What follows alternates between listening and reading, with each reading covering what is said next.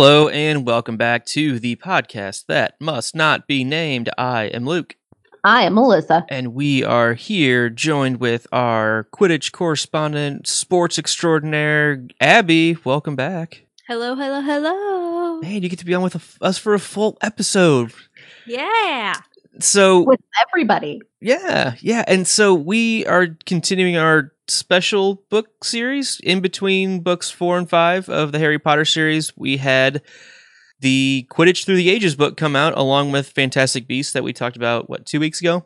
And this was originally came out in 2001. I didn't do my homework on this, sorry. And I know I questioned this last time that we were there as well. And but yeah, so 2001, these two books came out, and this is by Kenilworthy Wisp, and it originally came out for Comic Relief.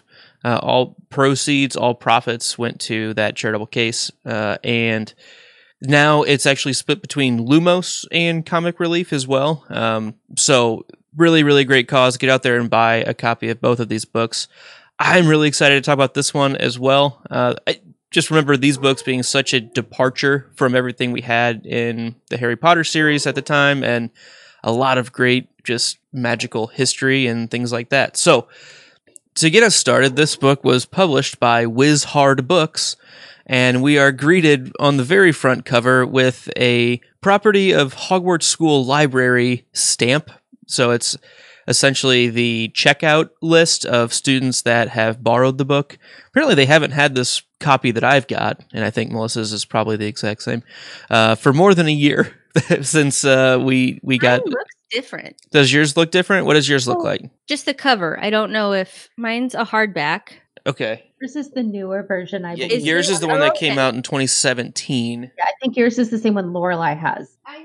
I have like the Hogwarts library. Yes. Yeah. Yeah. Okay. So, all right. Yep, that's this one right here, and that matches the audiobook exactly. If you listen to it side by side, it's going to be what they read for the audiobook. There are some very minor changes from what the original 2001 printing had. They don't really alter much other than there's just been some updates, and they slightly worded things differently. And Melissa has even a different copy of it there as well. Which one is that? I don't recognize that one. It comes from my daughter's bookshelf. Okay. So check out your local daughter's bookshelf to see if they have that one available. This edition was printed in July of 2016. Okay. Which, it looks like it's the same. The pages, they're like, the chapters are broken up a little better by individual page holders of snitches. So it's not quite so condensed. It's a little bit longer, but mostly because of the way it's printed. It's the same text, I believe. Gotcha. So my edition, this edition, first printing March 2017. Mm-hmm. So the Hogwarts Library version that you have there, Abby, yes, it has all 3 books: The Fantastic Beasts, Quidditch Through the Ages, and Tales of Beedle the Bard, which we can't get to until basically after book 7. Right. So spoiler, because we try to be spoiler free. So the real difference on why that group came out when it did was because it matched up with the first Fantastic Beasts movie. So there were some updates that the Fantastic Beast textbook got to match the things that were going to be in the first Fantastic Beasts movie.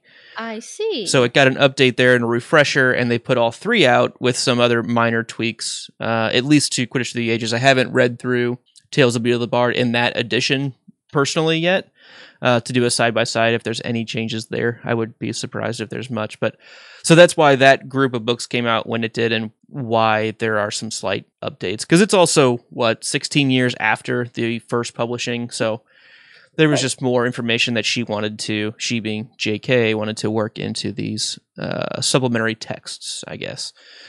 So on the very inside cover of the original paperback version, which is the main one that we're going to be talking about again, this one has even or the hardcover, it should be exactly the same, I believe.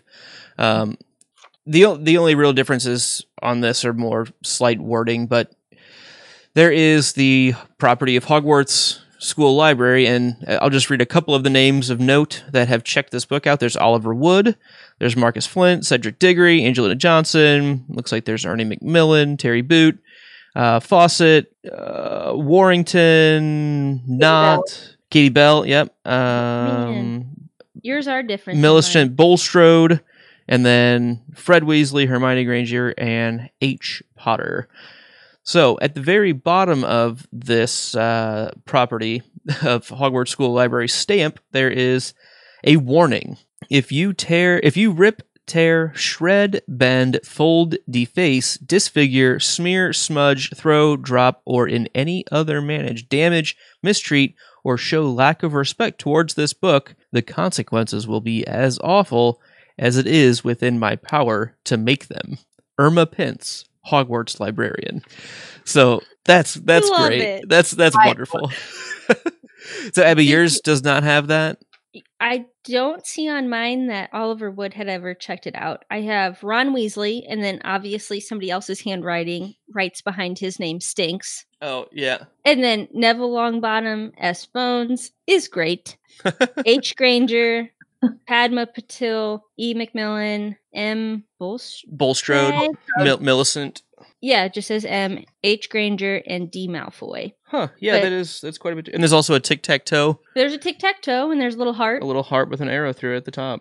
And, I mean, the coolest librarian for the win with the same warning I do like. Maybe they had to get multiple copies, because by the time yours was published, or mine was published, that had been, not returned to the library. Now the question... Go ahead, Melissa.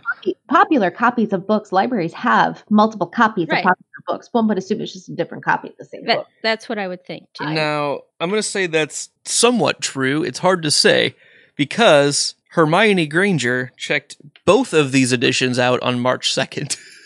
Maybe she was looking for like... She was cross-referencing. I have March 14th for her, and... Oh, and again on the 2nd of May, yes. Yeah.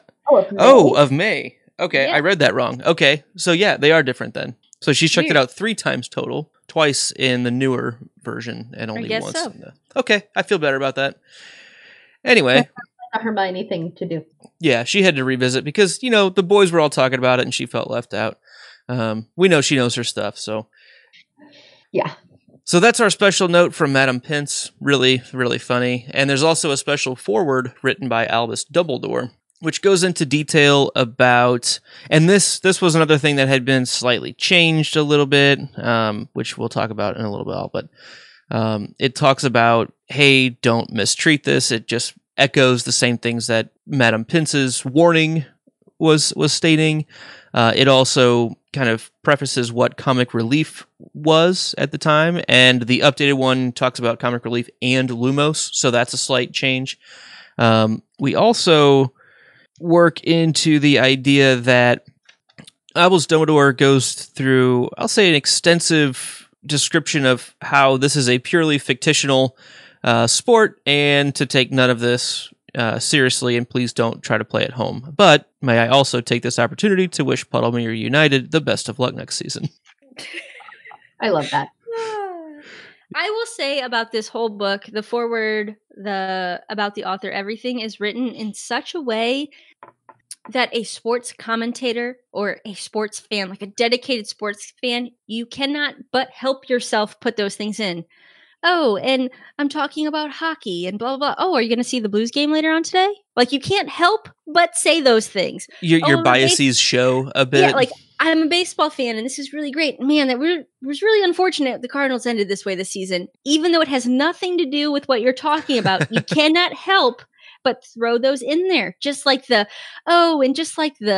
dissatisfaction of all those Cub fans out there. Or the Chudley Cannons. Melissa pointed, yes, exactly right. I don't understand why that's different. It's not. It's just perfectly written as a sports person. You can't help it. It just happens. Sorry, folks. Or if you do try to help it, you usually overdo it and alienate the place that you came from. Not going to point anyone out, but that happens. I'm sorry. Sorry, that was Luke not pointing things up.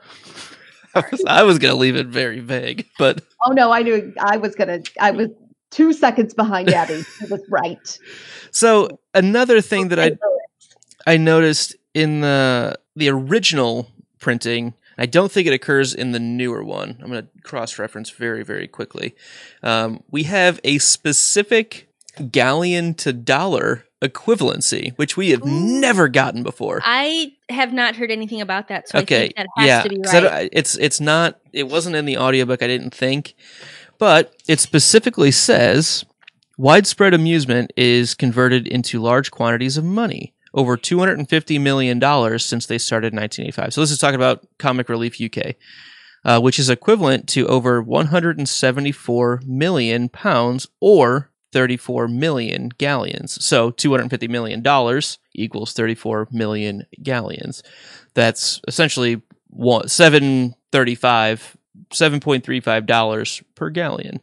And I just thought that was very interesting because it's always vague. It's left not stated. And it's, when you don't have any relative scale, you think, oh, well, one of the few price points we've ever gotten, especially at the point where we're at in the book series, is Harry's wand was 7 galleons. And it's like, is that a lot of money? Is that not a lot of money? But then he wins 1,000 galleons for winning the Triwizard Cup. Like, did he get a special deal on his wand to make it seemingly that cheap compared to other things that he's bought?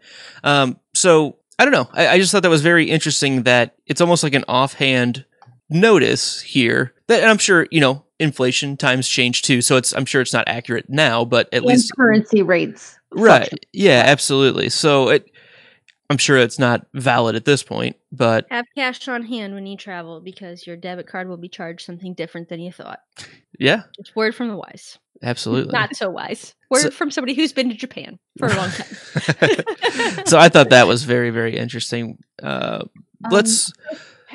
you guys talked about at all what Lumos or Comic Relief is or does, or shall we checkmark that for another day? Let's do that. Give me 1 second because I realized I kind of split between our actual introduction and before our part 1. So let me finish the actual introduction and then we'll actually talk about part 1. I apologize. So this book itself is 61 pages long, so it's a really quick read. I mean, it's even quicker than Fantastic Beasts, I think. It's very, very quick. And in my mega excitement for it to come out, the illustrated edition is slated to come out October 2020. So it would be the final of the Hogwarts library books to be turned into the illustrated edition, which I'm very excited about. I think there's a lot of opportunities for that to be very well done, and I'm excited for that. So let's get into part 1, where we've already talked about the library checkout card. We're going to cover the praise for Quidditch Through the Ages, about the author, the contents, and the forward. And again, the original printing has some of these things in the front of the book and some of them in the back of the book. But we're going to lump all of this extraneous information that's not the true part of the book into one section here. So, Abby, you may be flipping to the very back of the book to reference a certain section. So, Abby, tell us a little bit more about what Comic Relief UK is and what Lumos is, and feel free to use Dumbledore's descriptions of them. So, what I just learned from their website, it says, they raise and donate amazing amounts of money to the Red Nose Day, which I did not know they were a part of, which is really cool. Mm-hmm. And Sport Relief to help people living incredibly tough lives. It kind of goes into a little more depth than maybe what we want to hear, but they don't just give out lump sums. It's over a period of time that they give out money.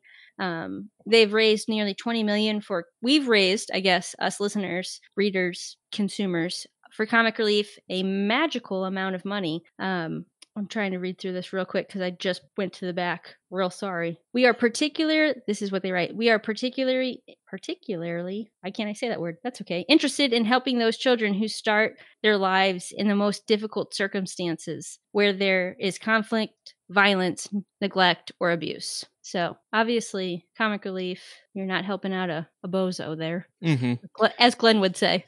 These bozos. And it basically, the way Dumbledore puts it in his foreword, he says, Comic Relief UK uses laughter to fight poverty, injustice, and disaster. And I think it's a really powerful thing, right? Mm-hmm. And they support, I don't know a ton about the specific things that they do, if they put on other charity events with comedians and things like that as well. But check them out, learn more about them, follow them on Twitter and Instagram. I'm sure that they're available and would love to have you reach out to them. So the Lumos portion of this, Abby, would you like to give a description of that as well? Yeah, so the Lumos charity, they say there are more than 8 million children living in orphanages worldwide, even though 80% of them are not orphans. So Lumos helps the institutionalize because their parents are poor and cannot adequately provide for them. I mean, if that's not more Harry Potter than anything, that's insane. 8 million children living as orphans. So that's pretty amazing. That reminds me very much of when Melissa and I first started this podcasting company, right? And we started talking about Harry Potter, and you started talking about him growing up as an orphan and how maybe it doesn't seem to really affect him like it seems like it should. And then we started our theoretical second series, which is still in the works. I'll just say that. But it's another story about a group of orphans. And we were like, why are we only picking books about orphans? Like, it was just odd that the two that we had chosen at the time, it was a very common theme, and it's treated very differently in both books. And but I think it's because it's such a prevalent and truly prescient thing in society that gets overlooked. And so I think Lumos is doing wonderful, shedding light on that issue, and that there are better ways of handling what's going on there. Appropriately named. Yeah, absolutely. Melissa, any thoughts on the charities? I don't. I think it's worthy causes, and I like that we can track that the money is going to the things they say they're going to. So I'm a big fan of that. Yeah, the transparency is certainly nice. Round of applause. Yay. Job rounding that out. All right. Can I jump to something here that is the opposite of serious? Yes. But it might be like my favorite part of the book. If not like the most favorite part of the book, definitely one of the big highlights. Yeah. That would be the praise for Quidditch through the ages. And I'm literally going to read the whole thing. Good. Kenilworthy Wisp's painstaking research has uncovered a veritable treasure trove of hitherto unknown facts about the sport of warlocks. A fascinating read. Bathilda Bagshot, author, A History of Magic. First of all, I love that Bathilda Bagshot took the time to read another history book. She's a historian. She's an appreciator, right? And she is what I would say, like, the end-all, be-all historian. That's what I mean. This is the stamp you want. Yep. If you're going to write a history book, she had better read it and better say, yeah, it's decent. Yeah, that's a stamp of approval right there. Yep. Here we go. Wisp has produced a thoroughly enjoyable book. Quidditch fans are sure to find it both instructive and entertaining. Editor, Witch Broomstick. Another pretty good show of support, right? That's a good marketing ploy, right? The auditor of the Broomstick magazine, promote the book a little bit. Sounds good. Okay, here we go. The definitive work on the origins and history of Quidditch. Highly recommended. Brutus Scrimgeour, author, The Beater's Bible. That is an excellent, marketing, right? That's who you want talking about your book. We spend a lot of time talking about how do we market our shows. This is what you want. You want the people who do the thing to tell other people this is what you need. Here we go. Mr. Wisp shows a lot of promise. If he keeps up the good work, he may well find himself sharing a photo shoot with me one of these days. Gilderoy Lockhart, author, Magical Me. Amongst many other pivotal works, Yes. Well, we do wish to be as successful as Gilderoy. Maybe not in, our personal values, but in our money raising. There are certain celebrities I would rather not have them give our show a vote of confidence. I would let's just not be affiliated. We're good. Thanks, though. Yeah, you could. Thanks for the thoughts. All right. Next praise. Bet you anything it'll be a bestseller. Go on. I bet you. Ludovic Bagman, England and Wimborne Wasps Theater. Another great one. Bagman. Oh, I'm so glad we're doing this after reading book 4. Right. Does he have his wand to his throat? Does he announce it loud and proud? That's what I want to know. Go on. I bet you. That's pretty good. How desperate is he? Really, I'll bet you anything. You want to bet? Come on. I really need it. Right. All right. And the last praise, which, in my opinion, is the highest praise one can receive. Here we go. I've read worse. Rita Skeeter, Daily Prophet. Pretty good. Enough said. Well, I have. I like it. This was such a good way to bring in other personalities in a very realistic way. Mm-hmm. I thought that was brilliant of JK. So good job bringing in some past characters. Absolutely. And definitely ones that make sense, right? These are people that would be talking about it. They would have a reason, either self-indulgent reasons or just, this is good stuff. Or they're like a good sell for the book, or they work in publishing, or, like Rita Skeeter, she worked for a newspaper, so it makes sense that they would have like a buy this book column, you know what I mean? The New York Times bestseller list, like the Daily Prophet recommendation. Mm-hmm. I've read worse. Okay, great. So I'm going to quickly read the about the author, because very much like the Fantastic Beasts and Where to Find Them, written by Newt Scamander, you can tell that JK has a fully formed thought of, one, who this author is that's writing this book for us, and that voice carries through in how things are described through the text. Like, staying in that character, clearly she writes for many characters, so that's in her skill set, and she does a very good job at that. But I think that holds true, and knowing a little bit about who this author is, I think colors the way you read a couple of the items that we get to later on. About the author, Kenilworthy Wisp is a renowned Quidditch expert, and he says fanatic. He is the author of many Quidditch-related works, including The Wonders of Wigtown Wanderers, He Flew Like a Madman, a biography of dangerous Di Llewellyn, and Beating the Bludgers, a study of defensive strategies in Quidditch. Kenilworthy Wisp divides his time between his home in Nottinghamshire, or Nottinghamshire, I'm sure is the correct way of saying that, I apologize, and wherever Wigtown Wanderers are playing this week. His hobbies include backgammon, vegetarian cookery, and collecting vintage broomsticks. So, seems like a true expert in the field. Great person to be writing this book for us. I particularly like the book titles. Yeah. I can't decide if I think my favorite of those is He Flew Like a Madman. Yeah, the biography of Di Llewellyn. Dangerous Di Llewellyn. Yeah. That's the one I would want to read. Yeah, that's a good one. All right. Any final thoughts on part 1 here? Okay. And there's obviously a contents, which we'll be going through in depth here, so we'll just tackle them as we go. Part 2 of our little episode here includes Chapter 1, The Evolution of the Flying Broomstick. Chapter 2, Ancient Broom Games. Chapter 3, The Game from Quidditch Marsh. So, Abby, I'm going to kick it off with you. What are your first thoughts here? So, I just want to... Luke, I have a very similar thought to Go for it. No, go for it. So, while reading this, I was wondering, they talk about animagi? Yeah. Animagi, yeah. And they say if you have a bat, then you get a bat brain. Do you take on that was like what stuck out to the most of this whole part to me. Like, wait, hold on. Are we learning things about this? Because we have seen Sirius in book 3. He still seemed to have his mind about him, not necessarily a dog's mind. So what do you take on when you transform into your animal counterpart? Yeah, what really got me, that was the point. Yeah, you hit exactly the same thought that I had, which, if you think also back to very early chapter 1 of book 1, where we have McGonagall sitting on the wall all day as a cat. Right.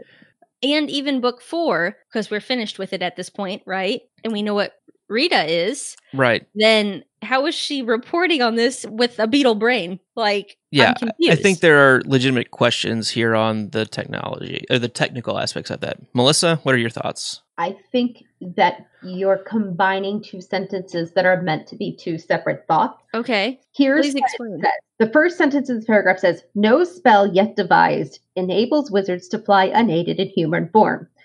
4th grade writing states that is your main topic sentence. Therefore, every sentence in the rest of this paragraph is a different detail that supports the main idea. The first detail is those few animagi who transform into winged creatures may enjoy flight, but they are a rarity. End of complete thought. Sure. A second separate thought is the next sentence. The witch or wizard who finds him or herself transfigured into a bat may take to air, but having a bat's brain, they are sure to forget where they want to go the moment. Difference between animagi and transfigured into this. So you guys are saying that, oh, they're transfiguring into a bat as an animagi, and I think it's if they become an animagi that flies, they are a rarity. Different happening is if you are transfigured by someone else because you've found yourself transfigured, aka Draco Malfoy, the fabulous bouncing ferret, right? Ferret's brain. I think that's where I think that's fair. I think that this is where my lifelong struggle with I missed that day in 4th grade has really come into play. Because I think you're probably right. No, and right along with that is the audiobook. It goes pretty quick through that portion where it almost leads into those thoughts being combined. Yeah. And so without a strict delineation between those ideas and like what are the definitions, how you use the word transfigure and how does that apply to animagism? But we don't, there's just open questions. The only reason I think it's separate is because the next sentence then talks about levitation is commonplace, but our ancestors were not content with hovering 5 feet from the ground. Here they wanted more. They wanted to fly like birds. So that kind of all goes together. But in my head, this was like, there were 3 distinct separate things. Those details that hit that main idea of, we don't have a spell that can make you fly. I didn't listen to it on the audiobook. I read this. However, then I listened to it on the audiobook and I got the same thing that I had previously thought. But as this, you've told me here, like that makes complete more sense. There are 3 separate ideas. There's probably commas all abound that I ignored. And I feel much better about this. Okay. And here's the thing. I bet that was the author's intent, but just because it wasn't like her intention was this, but there maybe wasn't enough distinction to make that happen. Right. In the page. Like she saw it and so it's obvious to her, but maybe it's obvious to the reader who isn't inside her brain. Yeah, no, I think that's completely reasonable. And I'd like to point out that it's been a really long time since I've done writing because I'm not a very good writing teacher, but I can do this. That's Melissa for the win. 1 point to Ravenclaw. Goes wild. Let's be honest, no crowd has ever cheered for me. I'm a nerd, not a sporter. I'm not a sporter. That's why she's not a sporter, because she calls us sporters. You sporters. This has been my contribution to the Quidditch book. Perfect. All right, Abby. What else stood out to you in this section? So we're going through chapter 1, 2, and 3. There is a museum of Quidditch in London, which I love because as a sports fan, you know there is the Baseball Hall of Fame. Then there's your team's Hall of Fame. Sorry, I probably will be talking about baseball a lot as we go through here, or the things that I know respectively. Sure. That's my bias. But like I have our team's Hall of Fame. It's super cool. I just love that there's those little tiny blips of truth, like from what we would call the real world. Albus has told us, obviously this is fiction. Obviously this is not real. However, there's something pulled from our real lives. I love that they have a museum in London. And my last real thought about this, nope, there's 2. The broom was chosen because it's so inconspicuous. Yeah. Like, why wouldn't you choose a practical thing? If you're going to hide something, hide it in plain sight. Not weird that you have it. And the second annual broom race through a dragon reserve. That sounds dangerous. Yes. Before we move on to chapter 2, Melissa, did you have a thought on the discreet nature of brooms? I just like the fact that no one would be any wiser that it was something more than just a broom. Like, it's so boring. Everybody has a broom. Everybody has a broom. Well, sometimes you don't have enough broom. Sometimes you need a vacuum. But still, everybody has a broom. And why wouldn't you have a broom? I really did just watch Hocus Pocus and Mary. Yes. The dark-haired lady in there. She rides a vacuum. Yeah, that was always the funniest. Yep. That's the best. But it is still a mode of floor cleaning. So rules apply. Everybody has a vacuum now. It's like that. It's like you wouldn't just randomly have a backpack harness with wings. Right. Or a chair with with wings built into it, like a flying throne or something, right? Like that would be pretty conspicuous. I think flying carpets fit under the same sort of general rule. Carpets have been around for centuries and centuries. Of course you have a carpet. Yeah, not a big deal. So I just like that idea of it being discreet because of Muggle wariness of witches throughout history. Absolutely. So yeah, Abby, let's move into chapter 2 at the Ancient Broom Games. You were talking about your annual broom race. So I believe I have this pulled up here, and the annual broom race was, I'm going to totally butcher these names, so just deal with it. I'm going to try. Oh my God. Arjeplog? Arjeplog? Sure. And Kopperberg? Yeah, Kopperberg. Yeah. They're both in Sweden. It's not out of a country, but if you wanted to drive it today, it would take 11 hours and 3 minutes. There you go. I did I Googled it. So, and I wondered if those were real places because I am not an educated American. I'm sorry. Europe. You're not too familiar with the small towns of Sweden? I mean, come no, on. I'm really not. I'm not at all. I apologize, but I mean that's a pretty far distance. Yeah, I really like that it's an international event now, right? And the fans start in Kopperberg, and then they all apparate to Arjeplog to congratulate the survivors. Is what it says. Survivors, not the pictures. Just celebrate the survivors. I feel like this is a marathon.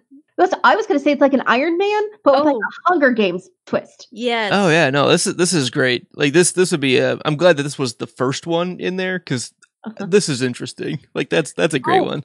We had an Iron Man this weekend, and it totally disrupted like all life here where I live. Like it disrupted everything.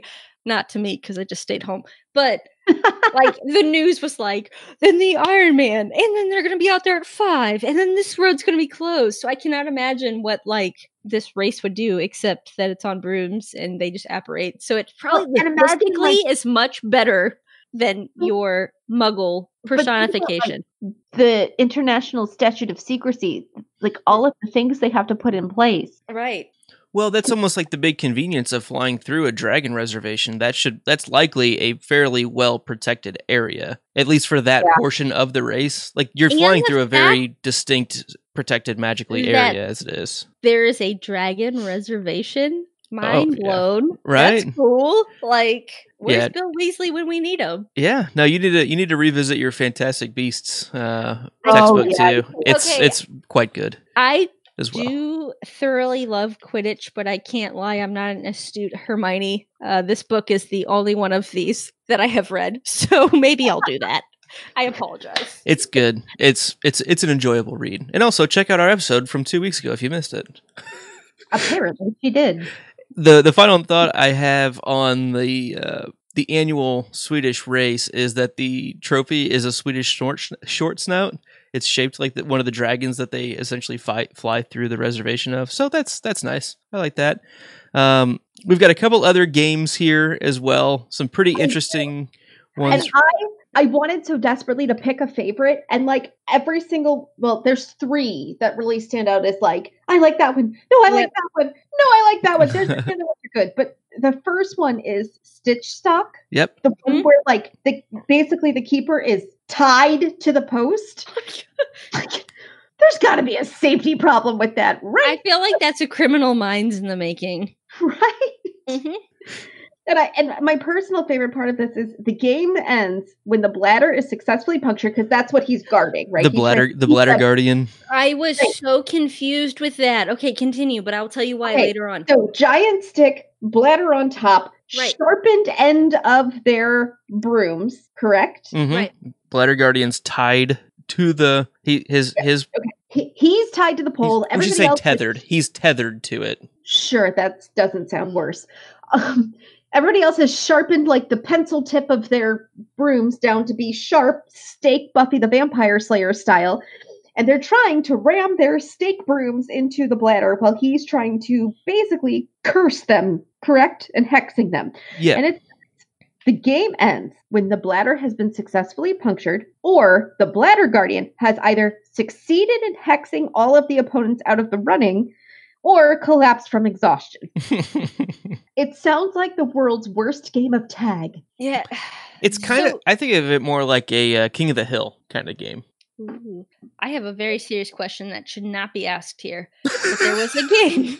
There was a game we played when Matthew played, our brother played baseball, and we would run between the bleachers, and it was like Ghost something. Ghost around the house? I don't know. It wasn't Ghost around the house. It was something we played between the bleachers. Where at? Give me a visual. What kind of? at a baseball whatever park, and I can't tell you what name it is because I've been away too long. But we used to play with those redheaded miserable children, and the worst part is that must not be named. It's not affiliated with anyone and does not always associate and believe. It was his coach's kids, and they were horrible children. They happened to be redheaded. Luke knows it. That's why he's giggling so hard. And we would play it. Those but horrible anyways, redheaded children. They were. I'm sorry. That was a very Lemony Snicket thing. That was hilarious.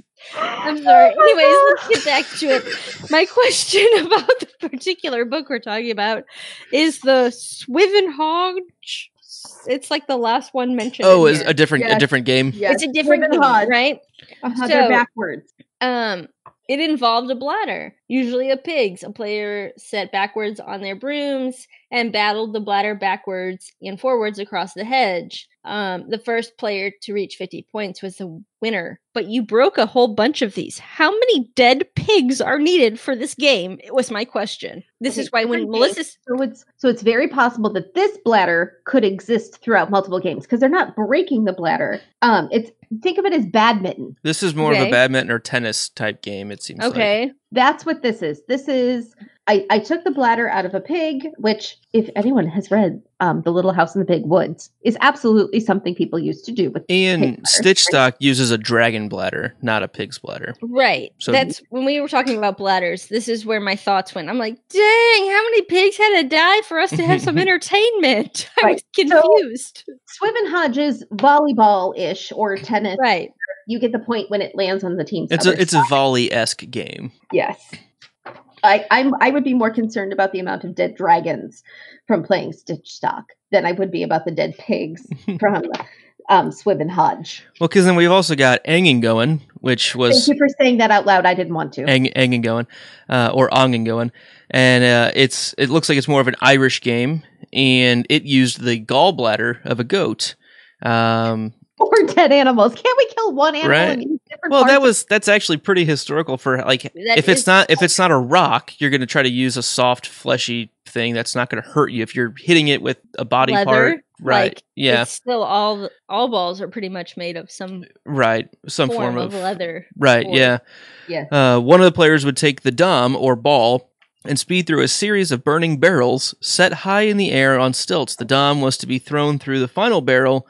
The player who succeeded in getting the dom through the last barrel in the fastest time without having caught fire on the way was the winner. So this is more of an obstacle course type American Gladiators game, if you would. Get through the gauntlet without Blazer or Laser or Taser shooting you with the Nerf ball, right? The next one is my favorite. Creathioen? It is the manliest of games. I love the Scottish accent that Andrew Lincoln puts on in this one. Mm-hmm. It's pretty good. I just think of Dougal Mackenzie reading it for us. Oh, that's my man. He got a white. Oh yeah, some Dougal. So yeah, Creathioen is Scottish and is probably the most dangerous of all the broom games. It says duh. Right? Yeah. So players wore a cauldron strapped to the head. At the sound of the horn or drum, up to 100 charmed rocks and boulders that had been hovering about 100 feet above the ground began to fall to the earth. The Creathioen players zoomed around, trying to catch as many rocks as possible in their cauldrons. Considered by many wizards to be the supreme test of manliness and courage, Creathioen enjoyed considerable popularity in the Middle Ages, and I love that it was, despite the huge number of fatalities that resulted from it. The game was made illegal in 1762, and though Magnus Denthead MacDonald spearheaded a campaign for its reintroduction in the 1960s, the Ministry of Magic refused to lift the ban. So that's a great one, too. Basically, you're flying around trying to catch boulders and rocks on a cauldron that's strapped to the top of your head. And, Magnus Denthead MacDonald, he gets it. I mean, it's not a big deal, right? You'd be all right. Right. Take it off. Manly. Take an Advil. But it's the Gaelic poem. The players assembled 12 fine hardy men. They strapped on their cauldrons, stood poised to fly. At the sound of the horn, they were swiftly airborne, but 10 of their number were fated to die. That does sound. Who won? Did you have to survive to win it? Like, what if you died, but you had the most rocks in your kettle? You died. Sorry, bro. You out. Yeah. You're no man among men. Only losers die. I just want to point out the only legends never die. That's true. The only game we haven't talked about is Shunt Bumps, which is basically jousting, but it's like it almost sounds like melee jousting, right? It's not 1-to-1. It's like everybody's all up there, and I'm going to knock off as many people as possible. That one's the only one that's still played, apparently, but only as kids. Yeah, like just play kids. That. I 100% believe we would have played that had we flying brooms as kids. Oh yeah, that very much feels like those little. I don't even know what to call them. Those little scooter chair things that you'd sit on that had 4 wheels underneath the little plastic. You know what I'm talking about. And you'd play ground soccer or whatever, but you really were just beating the crap out of each other, right? That was the game. That was super fun. Definitely. So that is I'll say the extent of all of the non-Quidditch broom games that we have in this book. And so then... Personal favorite? What are your personal favorites really quick? Personal favorites. Abby, did you I like already told you. Krathgoen? Yep, the manliest of games. Oh, Melissa, which is your choice? I'm going to say it wrong. Angengoen. The one where you fly through the burning. That's a pretty good one. I do like that one. Stickstock would be interesting to see. It's a bit of a gladiator type game again. Shunt Bumps, that could be interesting to see. Swivenhodge is fine. I'm going to go with the race, though. I think the race would be exciting with the going through the Dragon Reservation. That'd be a pretty fun annual. I love that it's an annual thing, too. You know, it's got that tradition going for it, so I like that. So the final part of part 1 here is the game from Quidditch Marsh. And I'm going to go ahead and read the earliest excerpt that we have. The excerpts below have been translated from the badly spelled Saxon of the original. And so this comes from Gertie Kettle, who lived on Quidditch Marsh in the 11th century. And it says, Tuesday, hot.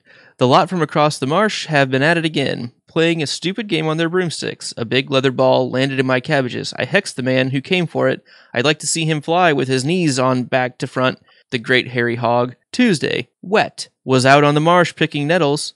Broomstick idiots playing again. Watched for a bit from behind a rock. They've got a new ball, throwing it to each other, and trying to stick it in the trees at either end of the marsh. Pointless rubbish. The third excerpt. Tuesday, windy. Gwenog came for nettle tea, then invited me out for a treat. Ended up watching those numbskulls playing their game on the marsh. That big Scottish warlock from up the hill was there. Now they've got 2 big, heavy rocks flying around trying to knock them all off their broomsticks. Unfortunately, it didn't happen while I was watching. Gwenog told me she often played herself. Went home in disgust. These extracts reveal much more than Gertie Kettle could have guessed, quite apart from the fact that she only knew the names of one of the days of the week. I love that so much. Every excerpt was a Tuesday. Go home, Gertie. Go home, Gertie. Go home, Gertie. Just go She home. She did. Maybe she only writes in her journal once a week. Yeah. That's what I wanted to point out, too. Maybe Tuesdays were for journal writing. The rest of the days of the week were for actually doing stuff. Like butter making and... nettle growing. Pig slaughtering. Exactly. She had to get all those goat gallbladders. Yeah.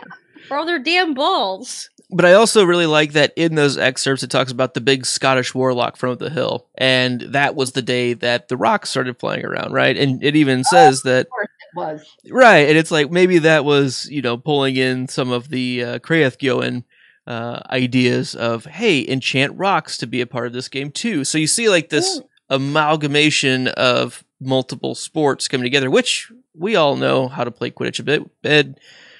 that seems to be okay. There's several things going on, so I like the natural progression of okay. Well, this is fun, but how do we do something else along with it to have like a cross idea going that makes it that much more interesting?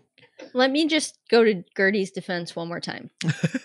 So let's say that all these farmers, wizards, whatever they are, they get together on Tuesdays. Gertie's life, other than that, is very mundane. She tends to her cattle. Her they only fields, play on or whatever. Tuesdays. So she only plays on, or they only play on Tuesdays. So that's the only day which there's something to write about. Yeah, the excerpt.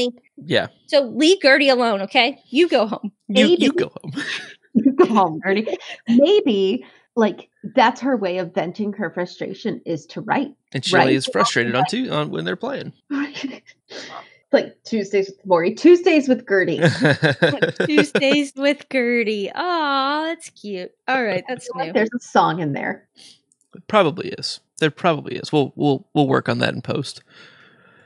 So we get a little bit more information on. Let's see what all happens in this. Oh, we have a letter from Olaf to his cousin Goodwin from Norway. To Olaf. Sorry, from Goodwin to his cousin Olaf in Norway, talking about basically they were playing games. This is, I think, a century later from Gertie's information that we get, and there's clearly some teams forming, and their team ended up playing well, and they got free mead for the night at the inn. And prize, by the way, excellent prize. By the way, quite. That's a good one. I like that they have dragon free or whatever. Fire dragon. Oh, dragon fire. No, dragon fire mead. Yeah. You know, never mind. Continue. I like that some of the players had position names like the catcher and the blooter. The blooter.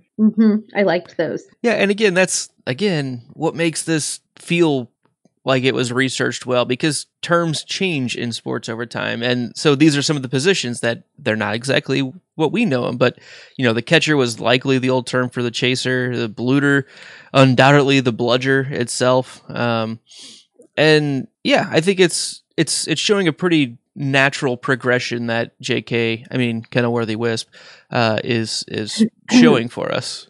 I will just say to that note, I think it is wonderfully written from a Muggle perspective. A Muggle and sports enthusiast perspective. Gotcha. Yeah. Yep. I feel like there has to be a lot of sports background knowledge in order to pull this off. Yeah. Yes. Yeah, you can't fake some of the things that are being worked into this. Just the nature of how it goes. And how fans are and how sports develop. And, right. And even as we get later on, how fanatical people are about different components. Oh yeah, that's we're getting there. So my final thought on this is through the two different excerpts and letters that we got, we're starting to see the game grow, right? We've got people from Norway, we've got Scotland and England clearly involved, and so it's the word's clearly getting around, and it seemed like it's also becoming a little bit more organized in the fact that there are specific teams that play the other teams, and it's not just a group that showed up on the marsh to mess around a bit, right? We're a century in, it's moving, it's progressing. So our next part 3 of our episode here include Chapter 4, The Arrival of the Golden Snitch, and Chapter 5, Anti-Muggle Precautions. Melissa, I'm going to start with you. # modesty forever. # Snidget lives matter. Snidget lives matter, yeah. I love what she does here, right? So I'm just going to read you part of her letter, not all of it. I'm going to start. Here we go. Well, Prue, you know how I am about Snidget hunting and what I get like when my temper goes up. I ran onto the pitch and screamed, "Chief Bragg, this is not a sport. Let the Snidget go free and let us watch the noble game of Quidditch, which we have all come to see." If you believe me, Prue, all that brute did was laugh and throw the empty bird cage at me. Well, I saw red, Prue, I really did. When that poor little Snidget flew my way, I did a summoning charm. You know how good my summoning charms are, Prue. Of course, it was easier for me to aim properly, not being mounted on a broomstick at the time. The little bird came zooming into my hand. I stuffed it down the front of my robes and ran like a fury. Well, they caught me, but not before I'd got out the crowds and released the Snidget. Chief Bragg was very angry, and for a moment I thought I'd end up a horned toad or worse, but luckily his advisor calmed him down, and I was only fined 10 galleons for disrupting the game. Of course, I've never had 10 galleons in my life, so that's the old home gone. I'll be coming to you shortly. Luckily, they didn't take the hippogriff. And I'll tell you this, Prue, Chief Bragg would have lost my vote if I had one. Your loving sister, Modesty. I will say that I feel like I have an aunt, Modesty, who would do this in a heartbeat at any type of official gaming. It could be the Olympics. It could be the World Series. If there was an animal in harm, Aunt Karen would be out there. Taking the stand. And 100%. Shoving it in her shirt, being like, F you all, I'm out of here. Like, You're not hurting this bird. So good for you, Modesty. I am glad there are people out there that likes birds. So I'm going to, just for supplementary information, read the Snidget entry from Fantastic Beasts, because it's worth adding in here, I think. Ministry of Magic classification 4X, footnote. The Golden Snidget gains a 4X rating not because it is dangerous, but because several severe penalties are attached to its capture or injury. So it's very protected, like we just learned a little bit after Modesty's letter there. But the Golden Snidget is an extremely rare protected species of bird, completely round with a very long, thin beak and glistening jewel-like red eyes. The Golden Snidget is an extremely fast flyer that can change direction with uncanny speed and skill, owing to the rotational joints of its wings. The Golden Snidget's feathers and eyes are so highly prized that at one time it was in danger of being hunted to extinction by wizards. The danger was recognized in time, and the species protected. The most notable factor being the substitution of the Golden Snitch for the Snidget in the game of Quidditch. Footnote: anyone interested in the role played by the Golden Snitch in the development of the game of Quidditch is advised to consult Quidditch Through the Ages by Kenilworthy Wisp, Wiz Hard Books, 1952. And Snidget sanctuaries exist worldwide. That's awesome. So there's that. I like that it references back to the book that we're reading right now as well. I'm a big fan that, what was that guy's name? Bragg? Yeah. Chief offered 150 galleons to the player who caught it. Mm-hmm. And then later on, it's 150 points, right? Mm-hmm. So, like, there's still that history in there of this. Very much in sports, I have found, like I told Luke and Melissa the other day, I was down a rabbit hole of sporting history. There's kind of almost a sinister beginning of a lot of sports, like some things that you don't necessarily want to think that's the dirty underside of like how it started or how it whatever. But 150 galleons to this bird being captured is now how you get your 150 points. Same as some other sports where you get a goal using a certain ball, as we call it now, that might have been a decapitated human centuries ago. And it's true. Like, it's so, what's the word? Macabre? Is that the right? Yeah. Yep. Absolutely. Sometimes it's so dark and morbid. It can be. It's terrible and twisty. Did you just say that's terrible? Man, that's terrible. So terrible. Thanks, Charles Barkley. You're welcome.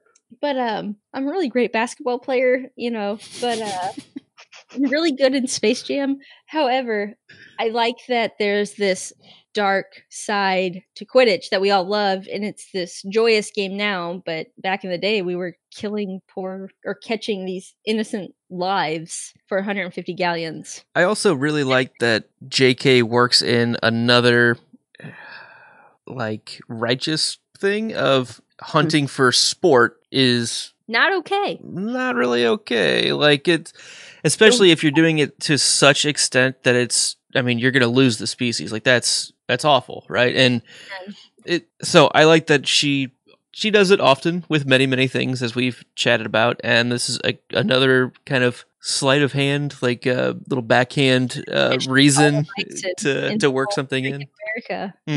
I'm cool with that, JK. I like it. So I'm just going to throw out there have been a lot of conversations on this show over the past 4 books on our dislike of the scoring system. It's terrible. It's ridiculous. It's not a team sport. I'm with you, but I appreciate that I can see the development of how that happened. Yes, continue. Not that I agree with it per se, because again, it's a terrible scoring system, but at least it developed organically. That it wasn't just somebody once upon a time saying, I know. Oh, man. I'm going to make 150 points. Later on, we'll get to it. Never mind. Later on. So just like keep that in the back of your head that I like that it's justified on how that happened, not that it's okay. Saving innocent lives. Okay, fine, I'm cool. We're good now, I guess. That was certainly a way to couch it in a reason that we wouldn't be so irate at why it doesn't make sense. Like, hey, let's write this book and give it a reason that people will not hate the scoring system anymore. Stop asking me that question. Yeah, which is fine. Like, that's very much a really, JK, or what would we call it originally? Come on, JK. Like that, like a rewrite, like basically make it, finagle it in to justify it, which every author does it. Like if you write a book series, use an innocent animal to do it. Fine, pull at the heartstrings. Right? Okay. All right. We'll stand back. Fine. There's a reason. We'll just like it quietly. Right. Yeah. Right. We'll just like it, even though we get there's a just reason for it. Right. All right. Next chapter. Anti-Muggle precautions. You're clapping, Melissa. You seem excited about this. Do you want to go for it? Well, why don't you do your thought first? Because mine really sort of ties it all up. Okay. Yeah, so there's a really, I'll say, slow rollout of regulation to prevent Muggles from spotting the flyers, right? It talks about how, they really need to play these games in deserted marshes, and, you need to try to do your best to play it. It's advisable to play at night, which would be probably difficult, I would think. Make sure you're trying to use Muggle repelling charms. And then later on, they had to actually implement some true regulation where it was like, no, you can't play anywhere 50 miles within a Muggle town. And then it got worse, and you can't play within 100 miles of a town. It got worse, and it was fine. Quidditch should not be played, quote, anywhere near any place where there is the slightest chance that a Muggle might be watching, or will see how well you can play whilst chained to a dungeon wall, which might be my favorite worded piece of legislation ever. Because that's like the law, as in, if you do this, here is the consequence. Chained to a dungeon wall. That's not just harsh. I think that's fine. Totally fair. I feel like some of the slow roll, if you will, of laws is very similar to how the government determined beings that we read in Fantastic Beasts. Mm-hmm. Also, it's because you kept having people push the limits. Mm-hmm. They weren't goblins this time, but people are testing the boundaries of what it is. That if people weren't testing it, then the lesser laws would be okay. But because there are people out there pushing it, then they have to have harsher regulations. And I think in the case of Fantastic Beasts, those harsher regulations were very important. I think they needed a better definition of beast. In this case, if people would have followed the first rule, then we wouldn't have to have this severe legislation. And that also gives it the air of realism, right? Where it's not people just not necessarily just testing it. Certainly, I think some people were, but also people being ignorant of the reason why the rule is in place, like choosing not to care. And that's going to happen when something gains popularity and you have more people being involved that don't understand the reasons for why certain things are going on. Because now we're in 1362, 1368, 1419. Remember, we started in the 11th century, so we're 400, 500 years into this being a game, and it's certainly gaining more popularity, and that's where it's a growing problem, right? And when you have that many people playing, there aren't that many deserted marshes, so you have to start figuring out ways of doing that, right? Yes. Abby, do you have any thoughts on the anti-Muggle precautions? So it's really not necessarily pertaining to Quidditch. It's more about my love that the fact that these books have used the mile, or I don't even know what you call this. It's not the metric system. It's whatever system we use. We crazy Americans. The customary. Sure, there we go. They don't switch to the metric system. And I wonder about our European counterparts. Do they really understand how long a mile is?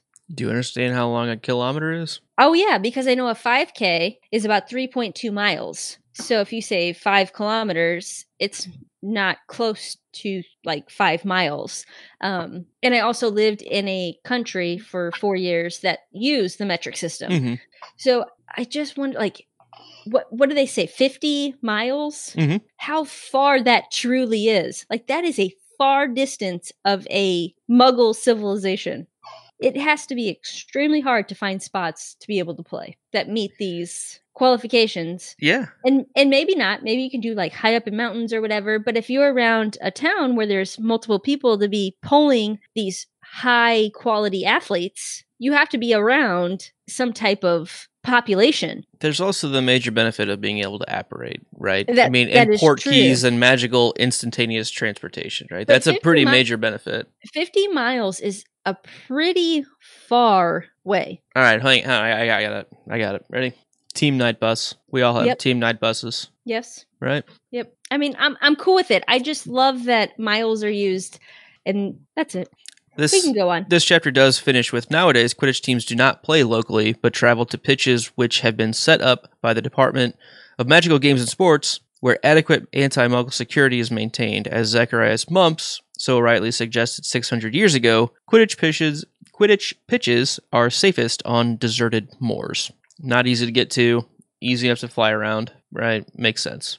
Beautiful, wonderful, and most majestic places on Earth, but I digress. I really want to see a team night bus now. Like we need to make that be a thing. We need to do some you art. Have your team bus. Okay. Yeah, we need some team buses. All right, team buses, here they come. I got you.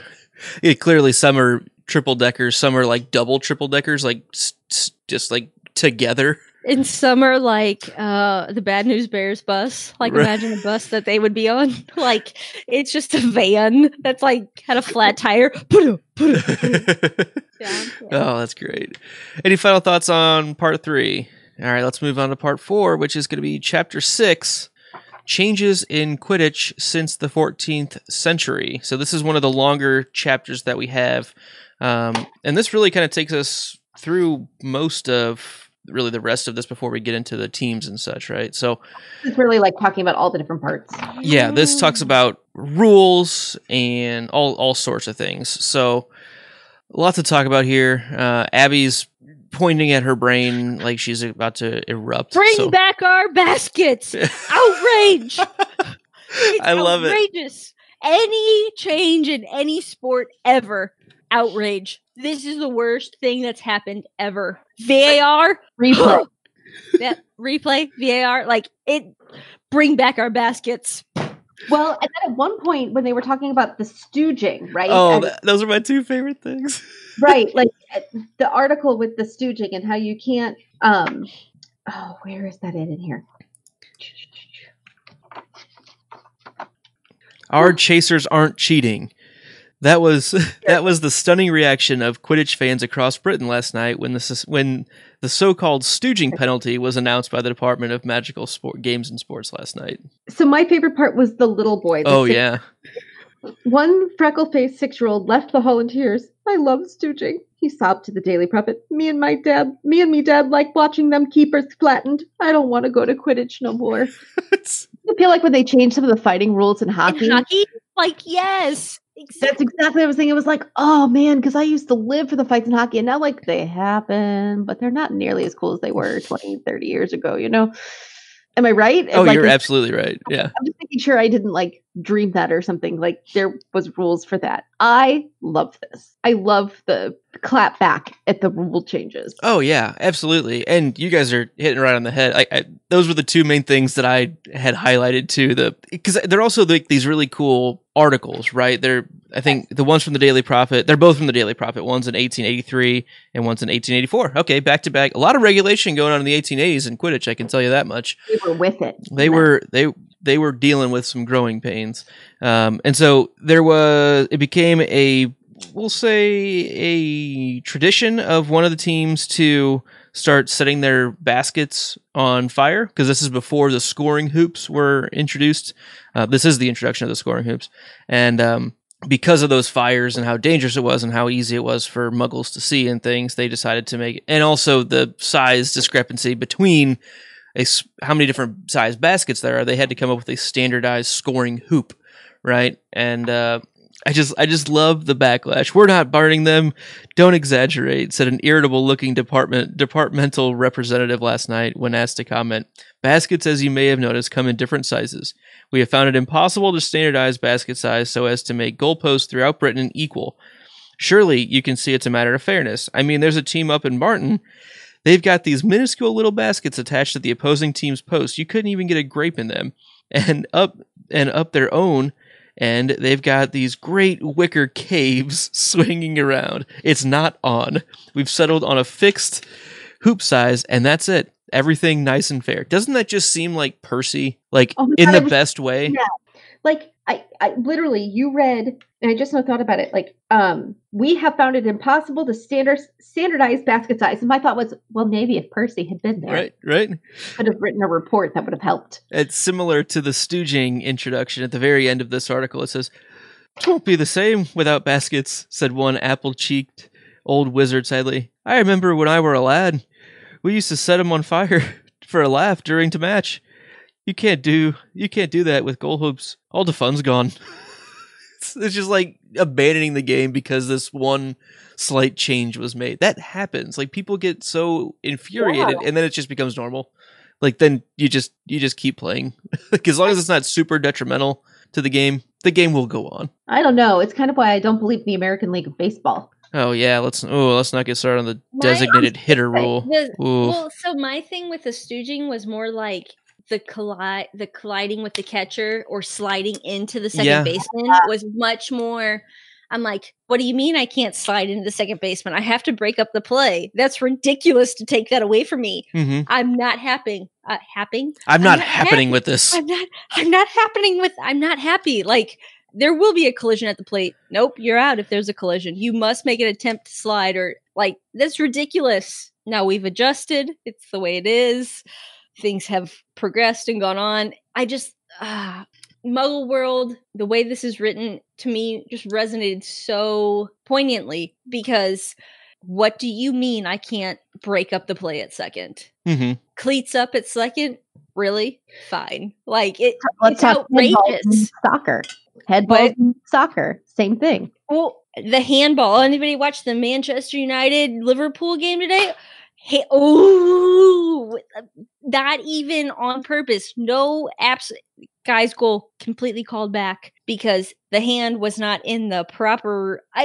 Soccer's crazy right now, so I understand like the ludicrousness. That's the correct way to even say that, of how frustrating fans feel with these new rules and changes. Ridiculous. Yeah, like even like in football too, right? There's this huge going on about. Are we player talking safety. about American football? American football. I don't watch that. I know, but okay. like the helmet to helmet contact, right? I mean, they're being very protective of these players, which is a good cause, right? You have these players that retire at 32 and have mental problems, post concussion problems, and like, yeah, let's work on that. Like, when they can't function as normal humans after they play, like, that's probably a problem. But then it's almost like you have to overregulate and then try to draw back to where it's actually at a reasonable level, right? And you're too protective at first, and then you ease off and find that delicate balance. But that happens in every sport. Honestly, it's really more the fans that have the problem than the players, because typically the players are aware, at least on a professional level, players are aware of what the outcomes of those are. And like the reasoning behind it, right? Like, so there's a little more understanding. And so this is the way it is. But it's those of us who are not as well versed or educated within like the minutia of the sport, like or the ongoing effects. Yeah, and around the reality of the consequences, right? Mm-hmm. So in this section, we also get the kind of evolution of the balls, the quaffle itself, which was always made of leather, and it originally had quaffle holes, and then they developed gripping charms in 1875. Was another thing. Like, we've never talked about that within the 7 books that I have read. Mm-hmm. These gripping charms. Mm-hmm. I mean, is that like pine tar on your hands? I mean, like, what is up with this? A bit, right? It seems like it. I mean, because like I'm gonna do a Derek. What was that guy's name? Scott Derek threw the pine tar hat up into the stands. No, you know what I'm talking about. It's cool. You'll get it in a minute. That was I'll think about it. Yeah, I know. The other really cool innovation to the quaffle I really always loved was the where do they call it? Basically the slowing of it falling, right? Where they they put a charm on it so that, because they were tired of diving down continually and wherever they missed the catch. And so the witch Daisy Pettifold had the idea of witching the quaffle so that if it dropped, it would fall slowly towards the earth, so as though sinking through water. This became known as the Pennifold quaffle, and that's what's still used today.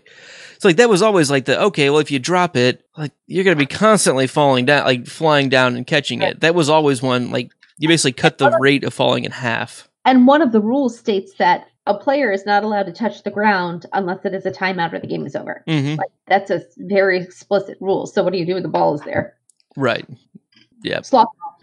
So the bludgers, we kind of already saw some of the evolution of that from enchanted rocks, and then there's also a description of how a historian can tell if they're cannonballs or enchanted leather or lead bludgers.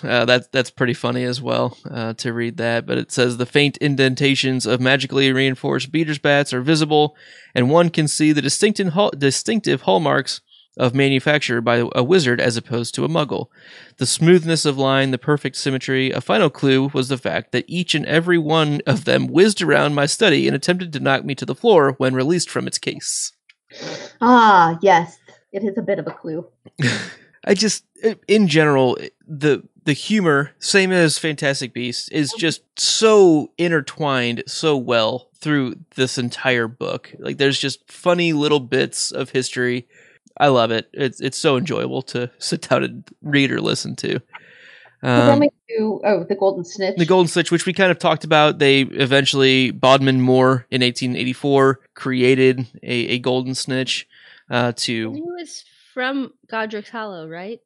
The guy who invented it? Bowman Wright? It doesn't say that here. Bowman Wright of Godric's Hollow, I thought. Bodmin Moore. Yeah. No, the invention of the Golden Snitch is credited to the wizard Bowman Wright of Godric's Hollow, page 14. That was back in the chapter on the Snitchet. I'm sorry, I didn't mean to Sorry, yeah, You were right, Ab. Yes, you were correct. This is talking about on Bodmin Moor in 1884. There was a golden. I was glancing at it without, and it was close enough that I apologize. Anyway. No, you're good. There's a tale, and I actually had a point to talk about this specific line, so I'm glad I misread that, so I didn't miss this. There's a tale that a golden snitch evaded capture for 6 months on Bodmin Moor in 1884, both teams finally giving up in disgust at their seekers' poor performances. So, I'm going to call it a nit to pick with this a little bit, and nit. Let's pick this nit, and so it's funny because this specifically came up at LeakyCon, which I just got back from, and that was, a week ago now. There was a trivia there, and one of the questions was, how long was the longest Quidditch match ever? Good question, right? Yes. I, in my study for going through Quidditch Through the Ages, was like, well, I mean, it's 6 months, right? We just read the line, six months. But if you remember Harry first learning about Quidditch in the chapter Quidditch in book 1, Oliver Wood says, I think the longest match was 3 months. That's what Oliver Wood says. He says, I think the longest match was 3 months. So the answer that they were looking for in trivia was 3 months, and I contest that. Did you? No, I wasn't actually at the trivia. I heard about this afterwards because someone asked me when we were out at the brewery meeting up with the MuggleCast team, which they are awesome. Check them out. But I just met a couple people there and was talking about how incredibly awesome Fantastic Beasts the movies are. And we got talking about just the trivia that they had gone to. And I said, what was one of the harder questions?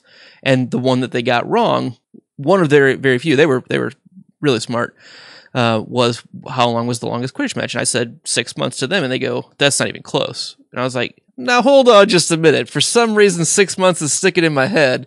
And then on the flight back, I was listening through this again, and I heard that. I said, that's why I said 6 months. I knew it. There was a reason. Now, I can argue on behalf of the question that this was not a completed Quidditch match, but it was a Quidditch match that lasted for 6 months until both teams forfeited, which is, in the rules, one of the ways you can end a Quidditch match. That's not forfeiting.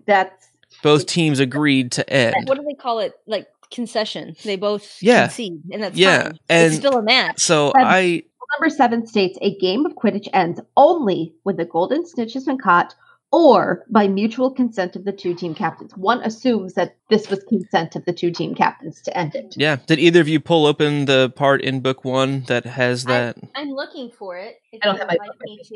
I'll see if I can get it on the Kindle real quick. But I'm pretty sure that it also just, the way it's worded, Oliver doesn't know. He knows that it's about that, but I just contested a little bit. All right, we definitely have in the chapter Quidditch. I believe so. I have that chapter open as well. I'm looking for my orange highlighted area because I'm sure I highlighted it in orange. Actually, it might be. It's the chapter before because Quidditch is the first Quidditch match, I believe. Yes, that's why I was. This does mention that referees had been known to vanish and turn up 3 months later in the Sahara Desert, which is also mentioned in Quidditch Through the Ages at one point. Mm-hmm. So it's before they fight the troll. It's before Halloween. It's right after. There we go. I think the record is 3 months. They had to keep bringing on substitutes for the players so the players could get some sleep. So he says, I think the record is 3 months. He doesn't know. That is a bad trivia question, in my opinion. It's also incorrect. This is a terrible thing for your dog to do also. At least the pages are safe. To explain what happened, there are a few pages torn out of Abby's book that have bite marks from the edges in a 4-piece My dog ate my book. homework. So anyway, that was the nit that I wanted to pick with the trivia that I was exposed to recently. So Nicked pit. I feel like I've effectively picked this nit. You nicked picked. So... yeah, anything else in this section? I feel like there's still more. There's the different rules here, correct? Anyone have a favorite rule? Ooh, favorite rule. I'll quickly read them off. We've got all the fouls. There's blagging, blatching, blurting, bumping, cobbing, flacking, haversacking, quaffle-pocking, snitch nip, and stooging. I love stooging. I would like to point out that there are 700 Quidditch fouls are listed. That all of them occurred during the final of the first ever World Cup in 1473. The full list of fouls is never been made available to the public because we don't want to give people ideas. We don't want people might get ideas. And 90% of the fouls listed are impossible as long as the ban on using wands against the opposing team is upheld. My favorite. Sorry, Melissa, you go on. I was going to say, I really like that it's just don't use your wand, right? Like I'm a fan of that. I do like, however, the footnote in this that the right to carry a wand at all times was established by the International Confederation of Wizards in 1692 when Muggle persecution was at its height and wizards were planning their retreat into hiding. So that it is okay to have your wand on you on the Quidditch pitch. It is just not okay to use it in regards of the game itself. Right. Which ties back to year 3 Quidditch for Harry, which we always question, why did Harry have his wand on him when he sent the Patronus charm at pretend Dementor Malfoy? Like, why was that okay? Well, why? They're allowed to have their wands on them at all times. Yeah. So I like that kind of, it helped to justify to me why that happened. Yeah, and that's another one of those, I think that probably is why it came into the book here. Like, hey, we have to justify why that happened, because I'm sure people questioned that. But I will say that never really bothered me much, just because it's almost like a personal safety thing. And I like that that's a little bit how it's like, hey, you're a wizard. You have the right to carry your wand at all times. Like, as long as you don't get it confiscated or lose your right to that. You had something you were going to favorite? So, yes, my favorite is actually the first one listed here, blagging. As a slow runner myself, I have seen this wonderful girls' college excerpt of soccer or football, if you must, where a college girl soccer player rips a girl down by her ponytail because she's just faster and she's going to score and just yank and gets the foul. Yeah. So the whole seizing of an opponent's broomtail to slow or hinder, that's my favorite. It might be worth it every now and then. Okay, I'm sorry. Didn't that happen in book 3? Draco did that to Harry's, and Madame Hooch I think she went on to say, I've never in all my years seen such like awful play. Like, it's clearly one of the rules that's been published. So, like, a little surprised by that. How dare you? Yeah, there's some good ones. I do like that excessive use of elbows is just called cobbing. It seems so like such a British way of saying using elbows. Keep your elbows down. Right. Yep. I like that there's a specific rule against attacking an opponent with an axe. Right. Is this the chapter where we must have done that once? Oh, that's great. Can we talk about the referees in this chapter? Because this chapter is this. I really like that the referees have to prove, not just say, "Oh yeah, sure." We have to prove that they will not jinx, curse, or curse any player under severe pressures. Mm-hmm. Like, that is a very difficult thing. Have you ever been to any child sports ever? Oh my gosh. Yes, to the point where I'm usually the parent saying, "Let's let them play, guys. Let's let them play." Good job. I said just like 2 weeks ago. Good job, guys. You're doing great out there. Way to go. It's fine. How the game is going, I'm the mom going, "You're doing good. You're doing great. Keep going. You're fine." Me too. The only person I know that got a red card after a game one time. I'm the mom that's saying, "It's great. Good work. You'll get them next time." Yep, exactly. All right, moving on. Well, I have one more thought here. And I think it has to do partly with the very first section in Chapter 6, the pitch. Yes. Well, and maybe it doesn't specifically say there. I'm quickly reading through it again. That talks mostly about the goalposts and the size of the field. But I believe at some point it says that you can't fly outside of the perimeter circle, right? Which is something that we've talked about. It's bothered Melissa that you shouldn't, like, even like specifically in the movies where they're flying around the crowd underneath. Towers and underneath. So like it specifically talks about that here. And right in the referees section also, it says, at professional matches, the referee is assisted by officials who stand around the boundaries of the pitch to ensure that neither players nor balls stray over the outer perimeter. But I felt like there was somewhere else in this section. Did you find it? I did. It's under the rules. It's literally number 1. Though there is no limit imposed on the height to which a player may rise during the game, he or she must not stray over the boundary lines of the pitch. Should a player fly over the boundary, his or her team must surrender the quaffle to the opposing team. Yeah, I was looking for it in fouls because I didn't realize there was a rules and then fouls section separately. Does that mean the same for a seeker? He doesn't have a ball. It's not like a chaser who has the quaffle in his hands. So it sounds like the snitch is bewitched to stay within the perimeter. Right. So if he wants to nilly all over the place, that's fine. No player fly over the boundary. It doesn't say fly over with the ball. It says no. It says should a player fly over the boundary. The seeker is the player. He can't go outside the boundary. Okay. Yeah. Another thought I had. I thought it was interesting that these weren't very good. What? Another reason why the movies weren't very good. They did not accurately adapt it. Well, I also think that a lot of the things with Quidditch, there does seem to be some unfair scoring, and the whole idea of like the field, as I would call it, or the pitch, the boundaries are just not respected at all. Mm-hmm. So why even have it? Just I also throw thought some it balls was in the air and go. Very interesting that the keeper originally played just like an extra chaser position, and then just like a wandering chaser, right? A roaming goalie is what. That's what I was just gonna say. Roaming goalie. Yeah, and it seems like they almost made rules that they can't do that. And I don't like that limitation. Like, I think you should have the option to do whatever. And my guess is you probably do, but smart Quidditch play and strategy has evolved over time. Right. Like, one would assume that a goalie could come out.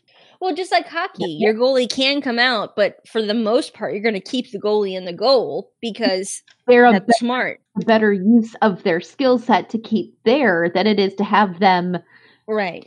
They're not trained in that as well. I do feel like there is a yardage or a foot mark about how long the Quidditch pitch is. Is it 500? It's 500 by 180 feet. Yes. Okay.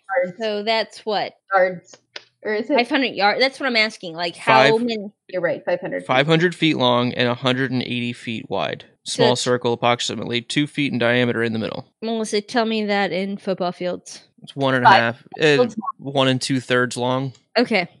Just under 2 feet, 100. Yeah. Okay. So it's like double but I don't know width. 180. It's just under 2. Yeah, that's fine. I just was wondering. I didn't know if it was 500 yards long. That's what I was asking, actually. 500 yards or 500 feet.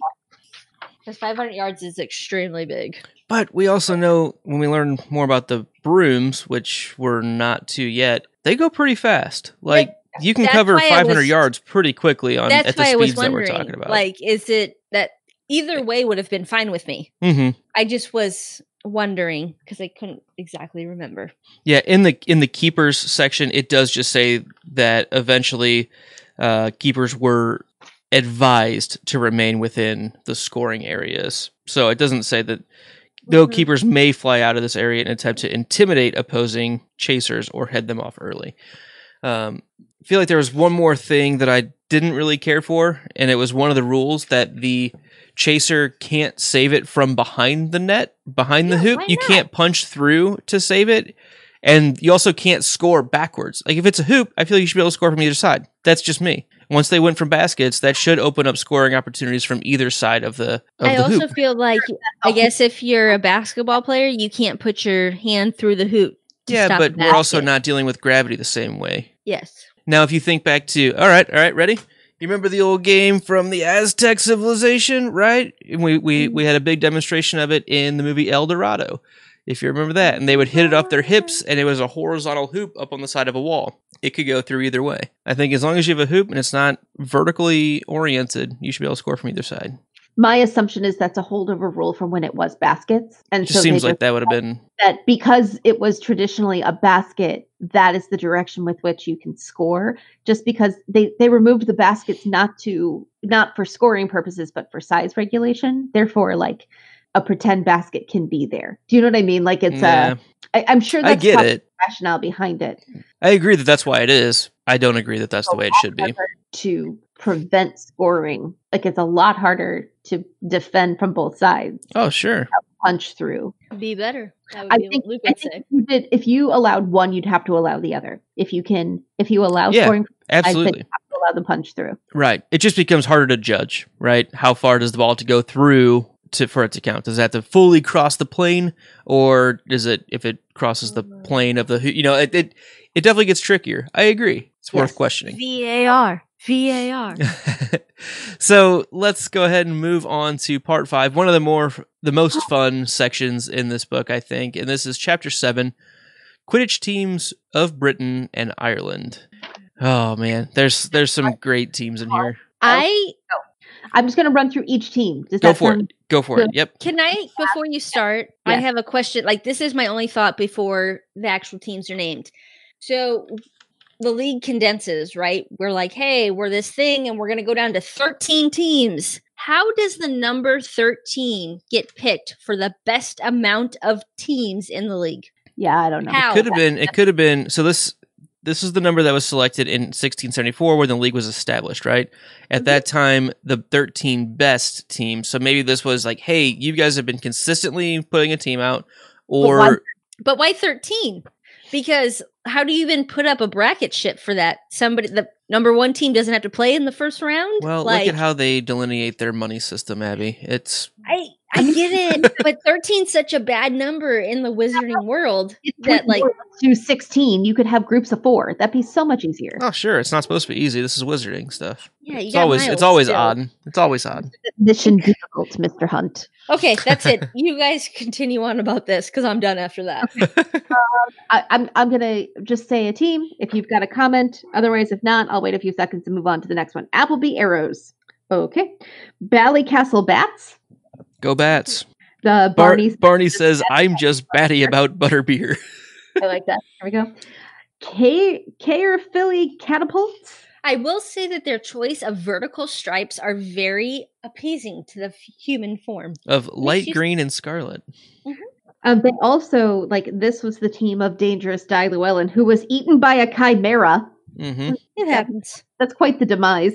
I think that was actually mentioned in the Chimera section in Fantastic Beasts. Maybe not. I know it talks about the... Anyway, continue. I really like there is now a Dangerous Die commemorative medal awarded at the end of each season for the league player who has taken the most exciting and foolhardy risks during the game. So the biggest idiot gets a reward. Right, yeah.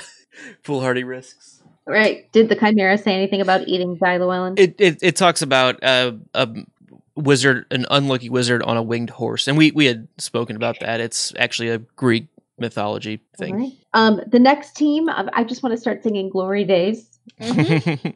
The Chudley Cannons of the Bright Orange. As Melissa astutely pointed out, they are the Chicago Cubs of the Wizarding World.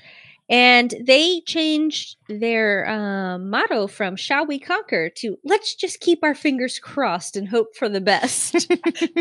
Fantastic. I was listening to this on one of my many mom van drives of carting children to various locations, and both of my girls were in the car. And it was just before this section, and they weren't really paying attention. They were kind of talking, and this came on, and both of them died laughing. They were like, "That is the best motto ever." Let's just cross our fingers and hope for the best. That's the best we can do, guys. All right. Next team, Foulmouth Falcons. They have a pretty good motto as well. They do. Let us win, but if we cannot win, let us break a few heads. I'm a huge fan of that motto. Yeah, if you can't beat them harder. If you can't beat them, beat them. If you can't beat them, just beat them. Just beat it. Okay. Maybe that would be their team song. Yeah. All right. Here we go. One of my personal favorites, Hollyhead Harpies, all-female team. Mm-hmm. This one, that team is mentioned multiple times. Like, kind of. Maybe we're not actually there in the main books where they're mentioned. So, but they get offhand mentioned here and there. My personal favorite is that. Oh, go ahead. One of my biggest things, so it's definitely they are known for hiring only or playing only witches, right? Mm-hmm. But their captain, Glynis. Rudolph Brand? No, that was the Harriers captain from the other team. The Heidelberg Harriers. Okay, this is what I was confused about. I read this like 3 times and I was like, no, I think this is another guy and whatever. But I'm so confused. Please explain, because maybe there's some viewers out there or listeners that are like me. And I'm like, wait, I thought these were chicks. Rudolph sounds like a dude. Yeah. So in 1953, one of the greatest Quidditch games ever played happened. It was a 7-day game. The snitch was caught by Glynis Griffiths, who's one of the all-time best Hollyhead Harpies. Immediately following the game, the Heidelberg Harriers, which was the team they were playing, which is also a double H, which is confusing. That's from Germany. From Germany. So that's why they're not showing up in this list right now. Right. The captain jumped off his broom and immediately went to the captain of the other team, Gwendolyn Morgan, and proposed marriage. Her response to the proposal was to concuss him with her broom. TBI. Got it. I love it. Okay, that's good. I was very confused. I've read this over and over again saying they just told me that we were witches. And now the captain, some man, obviously something lost in translation. It is my reading fault.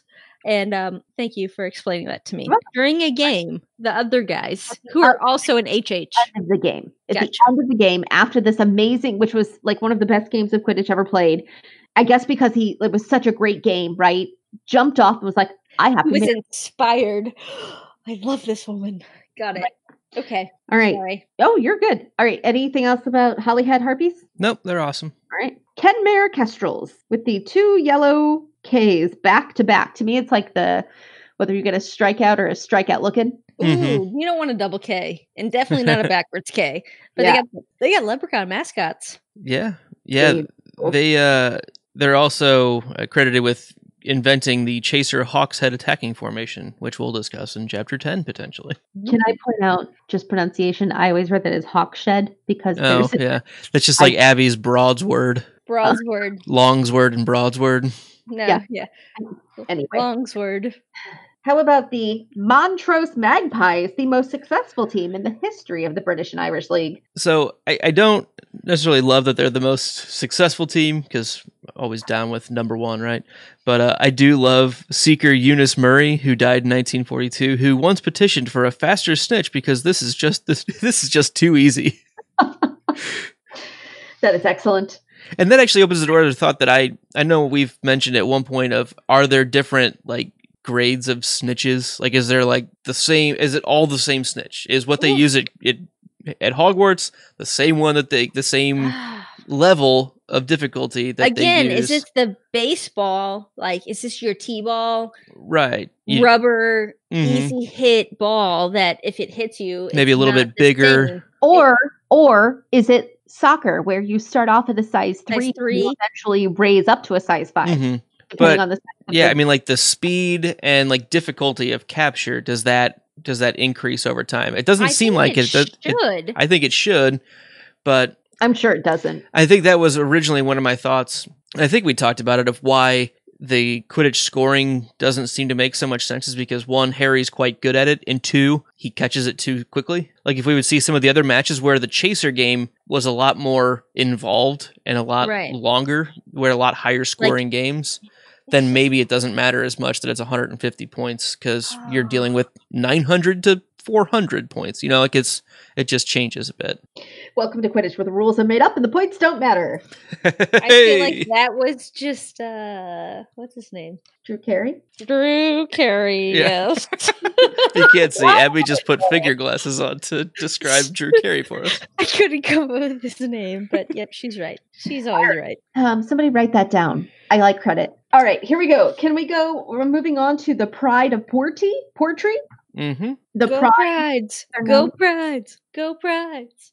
Sorry. Anything else? No? Okay. I like that the daughter of their current keeper is the son, Curly, of the lead guitarist for the popular wizarding band, Weird Sisters. No. For Pride of Portree, the very last line. Truce. You said that weird, though. You said that the most famous, her daughter and her son, I think it's the most famous teacher, has a daughter and a son. Yeah.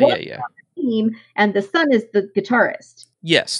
They're two children by magnificently Catriona talented. McCormick. Thank you. Sorry, your wording made it. I was reading it as I didn't read the whole thing. All right. Here we go. Next team, Puddlemere United. I feel like that's an actual soccer team. Yeah, it has to be, right? It's too boring of a name. How many English Premier League teams are really just fronts for a secret Quidditch team? They have to be at least 12. At least 12 or 13, because that's the number they use. That's how the number is. And they all have a firm. They all have a firm. Yes. This is the oldest Quidditch team, by the way. Mm-hmm. They have an anthem that is sung, beat back those bludgers boys and chuck that quaffle here. Anybody else have like a 1940s let's get 'em boys feel?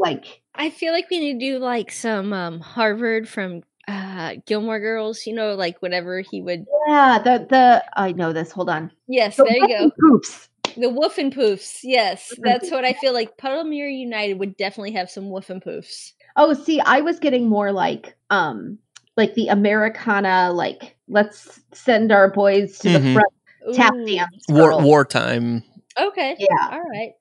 I do like that Celestina Warbeck just recorded a version of that to raise funds for St. Mungo's. That's pretty funny. All right. Next team is the Tuts Hill Tornadoes, double T. We learned about them in the books at one point. If you remember that. I do wonder, where are they from? Not yet. Tuts Hill. Okay, I don't really know what that is, but how many tornadoes are there in England? Not or many. Europe. I don't think they get tornadoes. So I just feel like this is just not perfectly named. I don't know. I mean, it'd be like if you name your team Typhoons, we don't have Typhoons. It's a good team name though. Yeah, but you're aware of it. Yeah, I guess so. Founded in 1520, you may not have heard of a tornado before. The tornadoes? I mean, I feel like if you're like the Midwest tornadoes, watch out. But the Tufts Hill, I don't know. Never mind. Continuing. I will say they hold the record for fastest capture of a snitch, 3.5 seconds.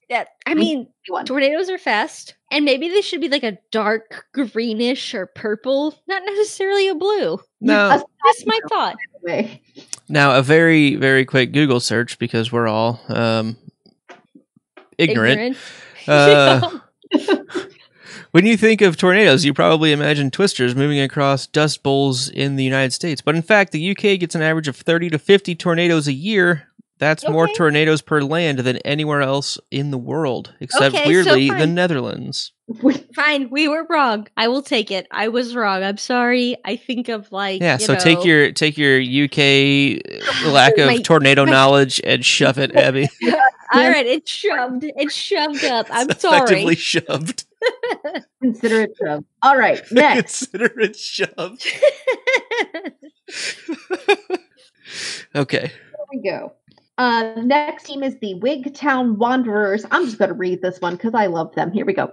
This Borders Club was founded in 1422 by the 7 offspring of a wizarding butcher named Walter Parkin.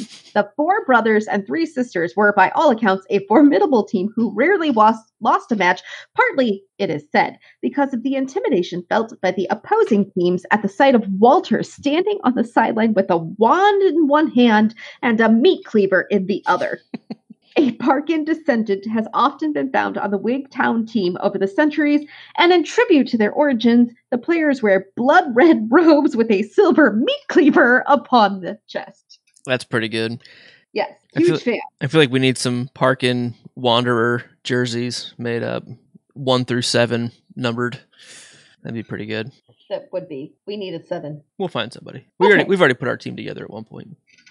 It'll be Glenn or Joe or it's Glenn. Really, let's be honest. Okay. Then we have the Wimborne Wasps, also known as their fans are known as Stingers. Mm-hmm. Famously, for what we know, that's the team that Ludo Bagman played for. Ah, yes, that's true. All right, and that rounds out our field of 13. I do want to say that these wasps remind me of the Hunger Games and the Tracker Jackers. Yeah. Just thought I should say that. Yes. Yeah. All right. Part 6 of our episode is chapter number 8, The Spread of Quidditch Worldwide. So we've got basically, it goes through the different continents, right? It goes through Europe and the teams that have developed through Europe. It goes through Australia/New Zealand, Africa, North America, South America, and then finishing off with Asia. Europe seems to have had the most success, right? Proximity, I think, plays a part here, which makes sense. It's the closest to England, Scotland, the UK Isles, if you will. Melissa, first thought. I have a request. Okay. I really feel like I need a book on Wizarding World Theater. Because I guarantee there are more engaging plays than the French show of Alas, I've Transfigured My Feet. That sounds very French, doesn't it? It does. It does. It's avant-garde.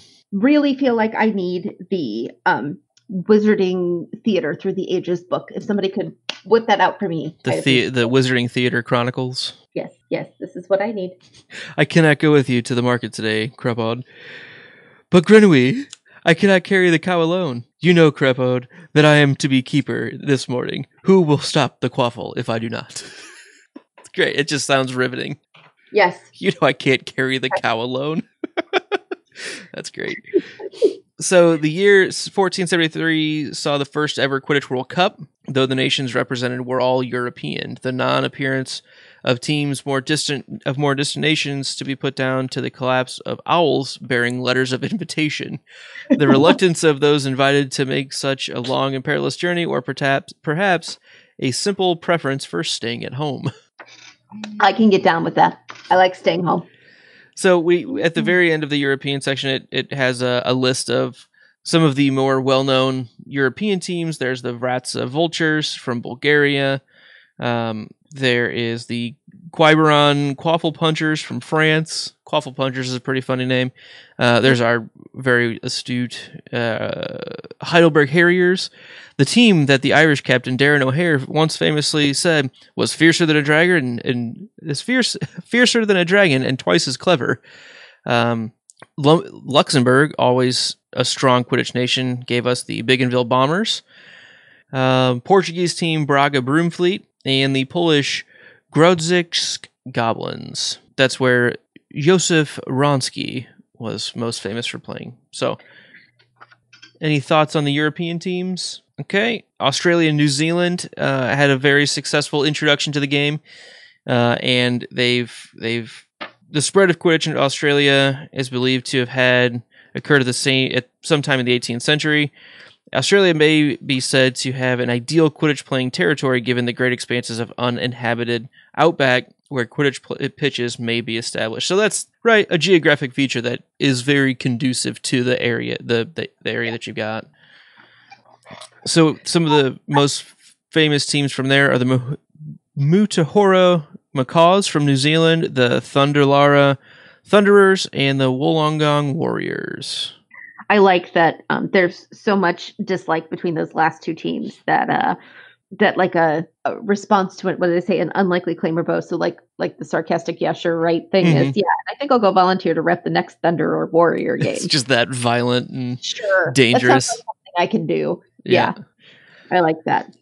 It talks about we'll call it a little bit slower spread to Africa, and that was mainly due to, the introduction was mainly due to the European wizards and witches traveling there in search of information on alchemy and astronomy, subjects in which African wizards have always been particularly skilled. I like that bit of knowledge, right? It's not like, oh, they just weren't good at magic. No, they were just focused on other things, right? They have different skill sets. And we don't get to hear much about African nations, right, in general in these books. But the Quidditch, especially in Uganda, is very, very stringent, right? It's become a lot more one of the emerging as a keen playing nation. I like that they've got the team, the Proud Sticks, that are so good that the Ugandan World Cup team, the most recent one, 6 of the 7 Ugandan team members were from the Proud Sticks. Mm-hmm. Yep. It says the highest number of flyers from a single team ever united on a national side. That's pretty awesome. That's pretty amazing. The Patonga Proud Sticks. Yep. And they had just, in 1986, held the Montrose Magpies to a draw, right? So that's basically you played long enough that both teams decided to pull the plug on the game. And so that's, Magpies are a pretty good team, so that's nice. There's also the Chamba Charmers, the Gimbi Giant Slayers from Ethiopia, and the Sumbwanga Sunrays from Tanzania. North America. This... Okay, so I'm just going to say my comment really quick, then you people go for it. The darn American sports interrupting the USA's involvement in international sports, which are better and more amazing. Looking at you, American football. Has a very similar feel to that, right? Where, that game's fine. We'll play it, but we're also going to take it and change it to be our own thing, right? Sure. American football, what's that? It's called Quad Pod. Oh, that sucks. It's called Quad Pod. I'm sorry. That's almost a bad word. Second one on our podcast. I apologize. Yeah, no. So I really like the alignment to the actual Muggle world of sports in that our version, it's not quite as popular or famous yet. You have a serious question about all these teams that we're talking about, right? Does New Zealand have a team? Yes. Uh-huh. Yep. They have the Mutahora Macaws as one of their most well-known teams. Okay. And they're famous red, yellow, and blue robes, and their phoenix mascot, Sparky. Red, yellow, and blue? Yeah, they're macaws. They're like parrots. I get it, a macaw. I've seen Rio one time or two. But, wait, you chose to watch a bird movie?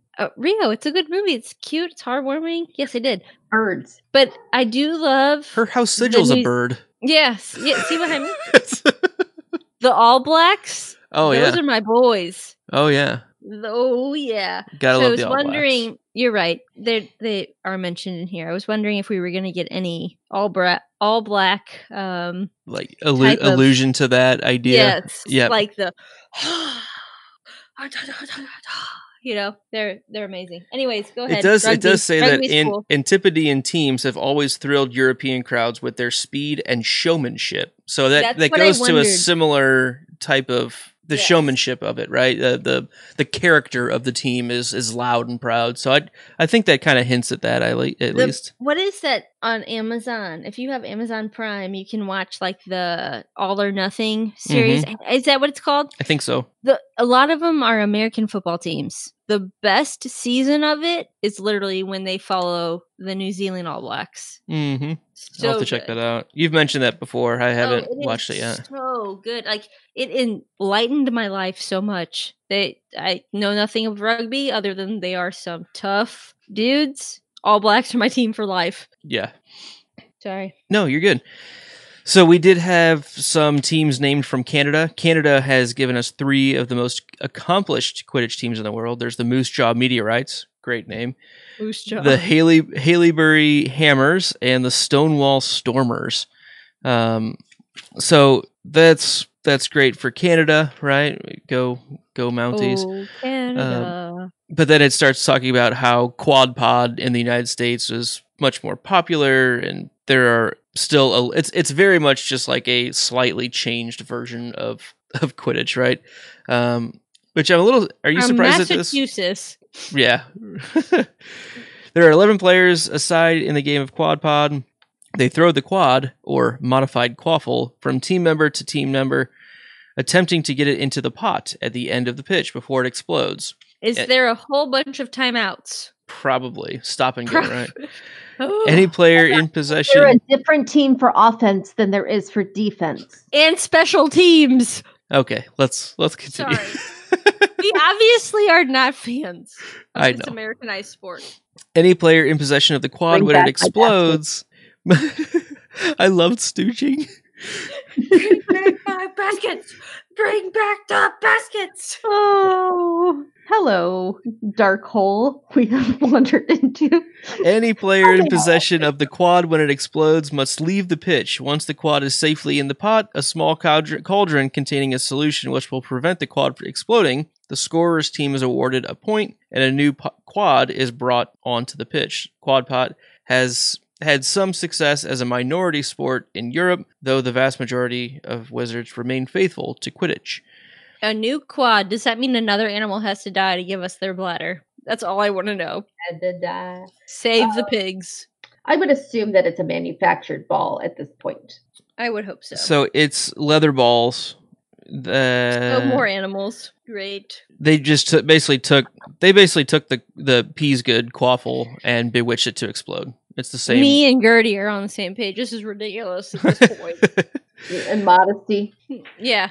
But recently, at the time of printing, United States has shown up in the international Quidditch realm, right? In that level, and the Sweetwater All-Stars from Texas and the Fitchburg Finches from Massachusetts have been making headway into the Quidditch, the International League. They must be an all-female team. That's all I got to say about that.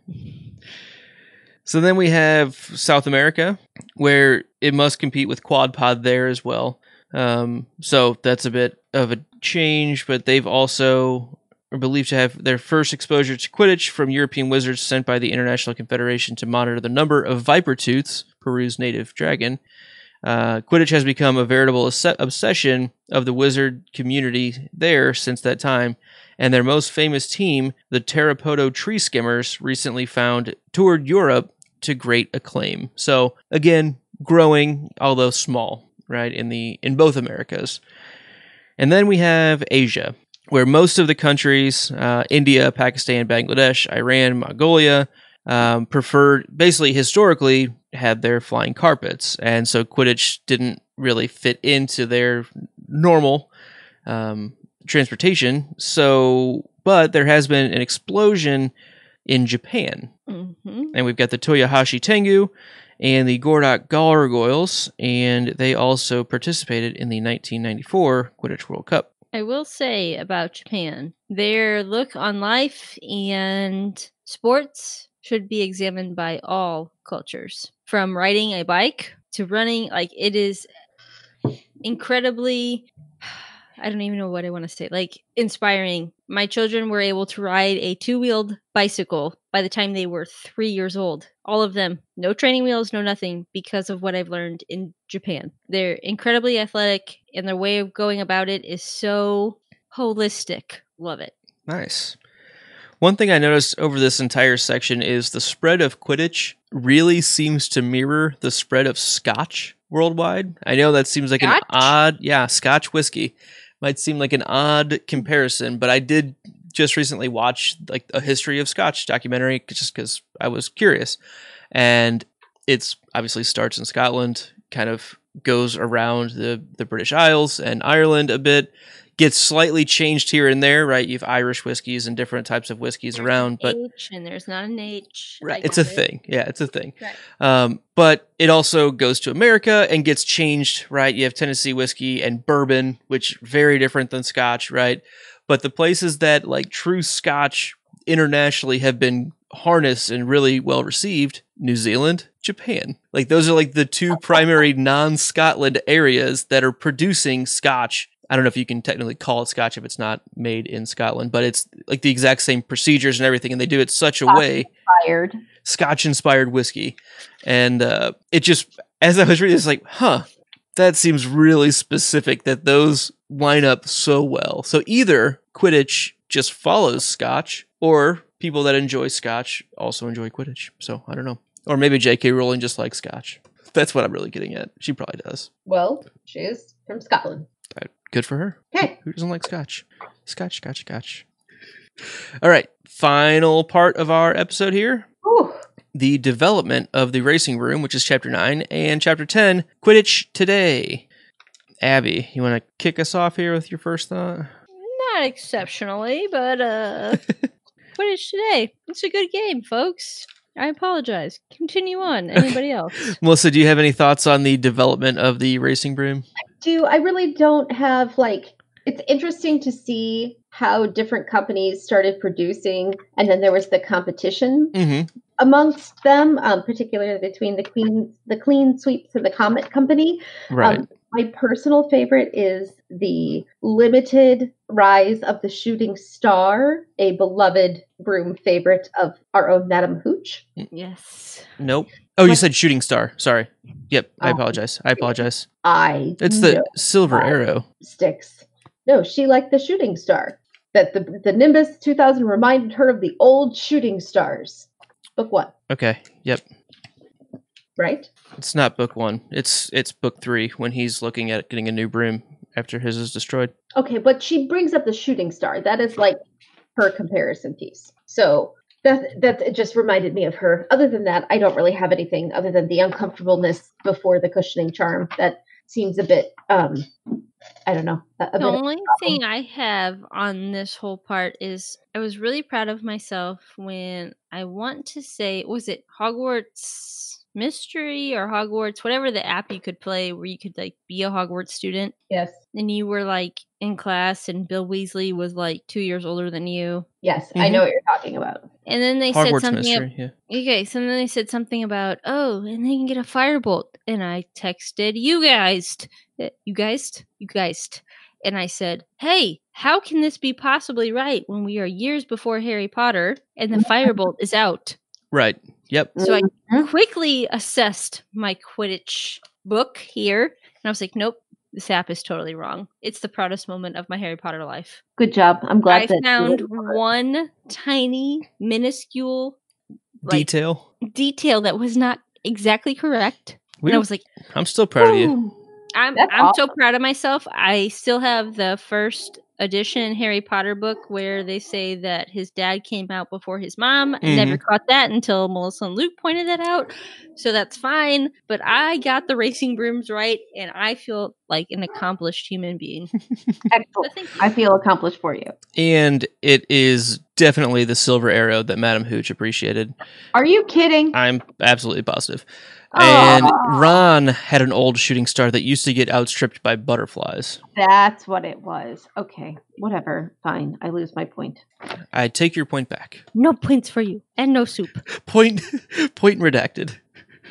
Whatever. I'm not a sporter anyway. She doesn't do the sporter stuff. She doesn't sport. Just the overall development of the broom. I like the cushioning charm, right? It makes sense. Like that just seems incredibly uncomfortable. And there's like the line of, it might have been early on. I didn't highlight in this book, so it's harder to find things. But but splinter-filled buttocks. I think that was early on with the like the first invention of the brooms. But like the cushioning charm, the braking charm, right? Because if you're going to be playing a high-speed, quick reaction game, you got to be able to stop and turn quicker as well.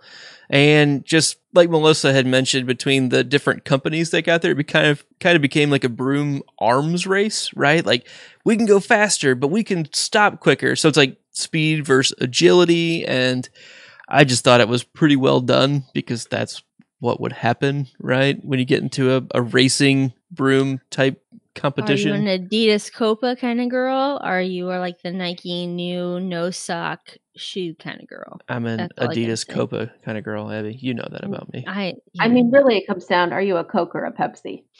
Well, I should be a Pepsi since it's born right here in the Carolinas, but Coke all the way. Sorry. Yeah, I'm Team Coke.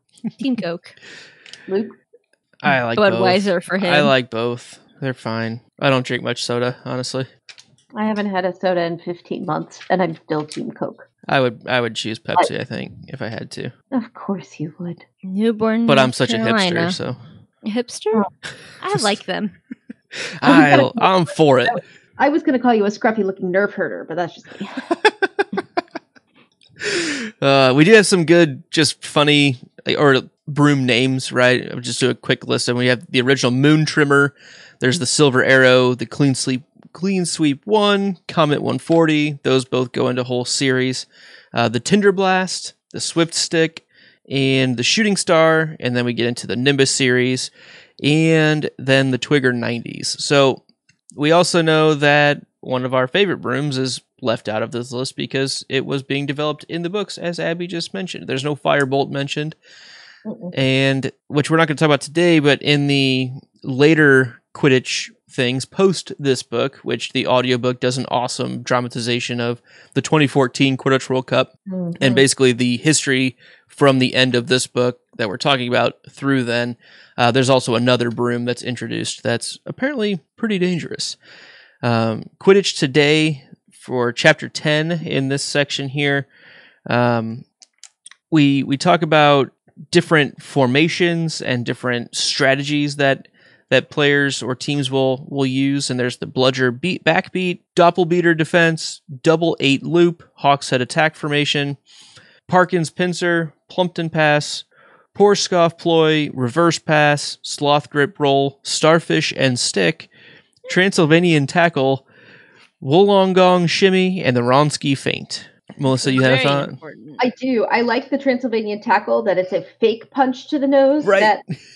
And it's one of those, Benji would appreciate this, it's a technically correct kind of rule, as in, like, as long as contact is not made, it's not illegal because you're not technically touching them.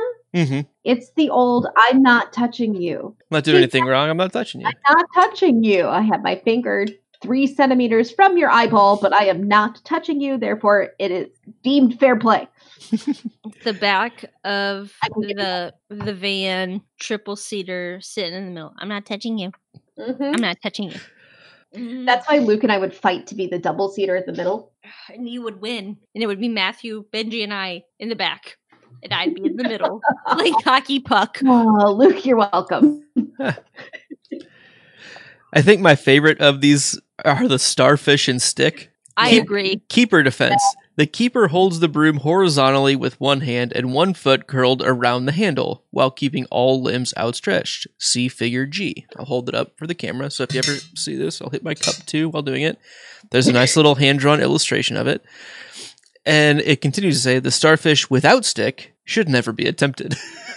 That's true. It's hilarious. Also, if your children are trying to learn how to swim, teach them the starfish on their backs. It's a good thing to teach kids. Starfish, save a life. Abby, any thoughts on any of these formations? I am a big fan. Let me turn to it. I'm so sorry. It's a defense because I'm always defensive-minded. Doppelbeater defense? Yes, you got it. Both beaters hit a bludger at the same time for extra power, resulting in a bludger attack of greater severity. Even this astute book talks about the beaters being just, thugs on brooms. No, defense wins championships, folks. Huge believer in it from this day till the end of my days. I like that defense. All right, so the very, very last page of this, I'll just read it. It's kind of a conclusion to the book. It says, there can be no doubt that Quidditch has changed beyond all recognition since Gertie Kettle first watched those numbskulls on Quidditch Marsh. Perhaps, had she lived today, she too would have thrilled to the poetry and power of Quidditch. Long may the game continue to evolve, and long may future generations of witches and wizards enjoy this most glorious of sports. Pretty good wrap up there, Kennelworthy. I think that was well stated. So we're going to do our quick superlatives here, right? And we just have one final one. We've kind of talked about our favorite rules along the way, our favorite, what was the other one that we did? I don't remember what it was. It was early on. Anyway, we're going to talk about our favorite Quidditch team. Abby, do you have a favorite Quidditch team? I do, and I've lost my page of what they're actually called. Oh boy, I told you all though. It's the Scottish team. It's not in here. Starts with a P. It does. Oh, the Pride of Portree. Yeah. Pride of Portree. The Prides. Yes. Go Prides. Go Prides. My biggest thing about the Pride is I wonder what their uniforms look like. Okay, if you follow me here, give me a second. So we have the Pride, and we're running through, and we're whatever colors we are, but we are Scots. We have to be in kilts, right? Kilts on brooms. Who doesn't like that? I do.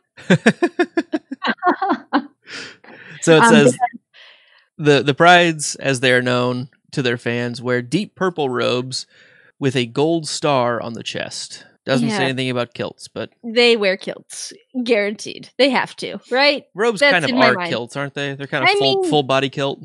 Maybe, and maybe like the full body kilt. The full body kilt. Maybe the English wear pants underneath or leggings or whatever, but the Scots definitely wear kilts, and that's why they're my faves. Melissa, what is your favorite team? The Wigtown Wanderers. I love that it's just a family team and that the dad was really scary. And they honored that by putting a meat cleaver on their uniform. I'm a big fan of Wigtown, and apparently Kennelworthy and I can be buds and pal around and travel after their team. There you go. My favorite team, I'm gonna give it up for the Holyhead Harpies, the Welsh all women's team. I think that's brilliant. I think they're awesome. And you can see me supporting a Holyhead Harpies jersey at some point in my life. So I think that is going to pretty much wrap us up here. Make sure you join us on social media. We are on Instagram and on Twitter at Not Named Podcast. To send us your digital owls at notnamedpodcast@gmail.com. Check out this show and all of the shows in our family at thepodcastthat.com. Before we wrap all of this up, one more thing. Abby, this was your first time reading this book, right? Yes. Overall thoughts. What did you think? I think I mentioned it earlier. I just love that it is written in such an era of a sports, mostly like the commentary, the foreword, the after remarks, the remarks about the author. They cannot help but be sports fans themselves. They're writing in such a way that myself, as like a Cardinals fan, I just can't help but throw that in there. It's just, I can't stop it. It doesn't happen. So I like that the foreword with the Chudley Cannons, and in the about the author, he talks about, I think it's Puddlemere United that he speaks about. He's like, and they play this weekend. It just happens. I like that it's written from a sports fan or commentator perspective. The history of it is just perfect. And who can't like the fact that the proceeds are going to worthy causes? I'm a big fan. Mm-hmm. Melissa, any conclusions or comparisons to Fantastic Beasts at all? There was a lot of similarities in the way rules develop over time, and I think that has a very naturally historic ring to it. Mm-hmm. I definitely feel like this was more fun than Fantastic Beasts, as in, like, not that Fantastic Beasts wasn't fun, but Newt Scamander is definitely a man of science, and so a lot of his descriptions were scientific in nature, whereas Kennelworthy Wisp seems like a guy who'd be fun to go and have a beer with. Oh, yeah. So, like, his tone was a lot more fun, and there was a lot more people and characters in this story. So you got a lot more of the 6-year-old crying because we're not going to stooge anymore. I loved stooging. And, like, me and my dad loved when they beat the beaters or beat the keepers. and Gertie, who only knows Tuesday, and who's my girl? Hashtag girl. Modesty. And her like Save the Snidgets campaign. I just like that we got a lot more world of people building. Bring back our baskets. Right? Like those are just the kinds of things that I enjoy, because as much as I love Hogwarts, it's so limited. There's so much world out there. So it's nice to get a little bit more of the world that you don't get to see when you have a Harry focused story. I couldn't agree with both of you anymore. You know, that's perfect. I love the tone. I love how JK so effectively writes in other people's voices. Like it comes across as well done each time. It never feels like, oh, that's J.K. Rowling talking there. It's no, that's kind of Worthy Wisp, or that's Modesty writing, or that's the little boy. You know, like, all of these characters that we're never going to see again, as far as we know. I mean, we've never seen it before. Very few of them cross over into the series that we have, but they all feel like fully fledged people, right? And she's writing good characters, and right along with that, like Abby said, it's going to a great cause. So gotta love that. It's for a reason why this is out here. It's not just a money grab. There's a true cause, and I fully appreciate that. And like Melissa also said, I love the world building stuff. I really love when Harry's not at Hogwarts. I love Hogwarts. I do. But anytime we get a glimpse of non-Harry focused stuff, that's like my favorite, which is why like the Diagon Alley chapter in book 3 is always the one that stands out to me so much, because you have that chance to meet all of these other characters that are just living their adult lives, right? And Harry's interacting with them as a kid would, and it just feels good. So I love the breath of fresh air that these little books, these Hogwarts library books give us, and I've been looking forward to doing these since we started book 1. And trust me, he has all the time. He never let me forget about them. You tried to, and I said, nope. I did. I really did. But anyway, please subscribe to our show on iTunes or wherever you get your podcasts, and also to the podcast, that family of podcasts on YouTube. Search that whole thing. And that's where all of our shows are going to be publishing episodes. Either some of them will have video, some of them will just be audio only, but that will be the most consistent place to find all of our live streams in future and all of our episodes from every one of our shows. So check us out there. This show and all of our shows at thepodcastthat.com are produced with the love and support of our wonderful Imaginary Legion patrons. Learn more about our reward tiers at patreon.com/stayimaginary. So this is typically the time where I say, join us next week when we talk about chapter blah, blah, blah. Only I don't have that. We have some special releases coming up for you for the rest of 2019. Luke, can you tell us about those? Yeah, so in the upcoming weeks, you're going to get all of the previously unreleased Book 4 unrestricted sections, right? So for our 5-chapter recap episodes, we had pulled our unrestricted sections to be patron only. Here being post Book 4, we are now going to release those to the public.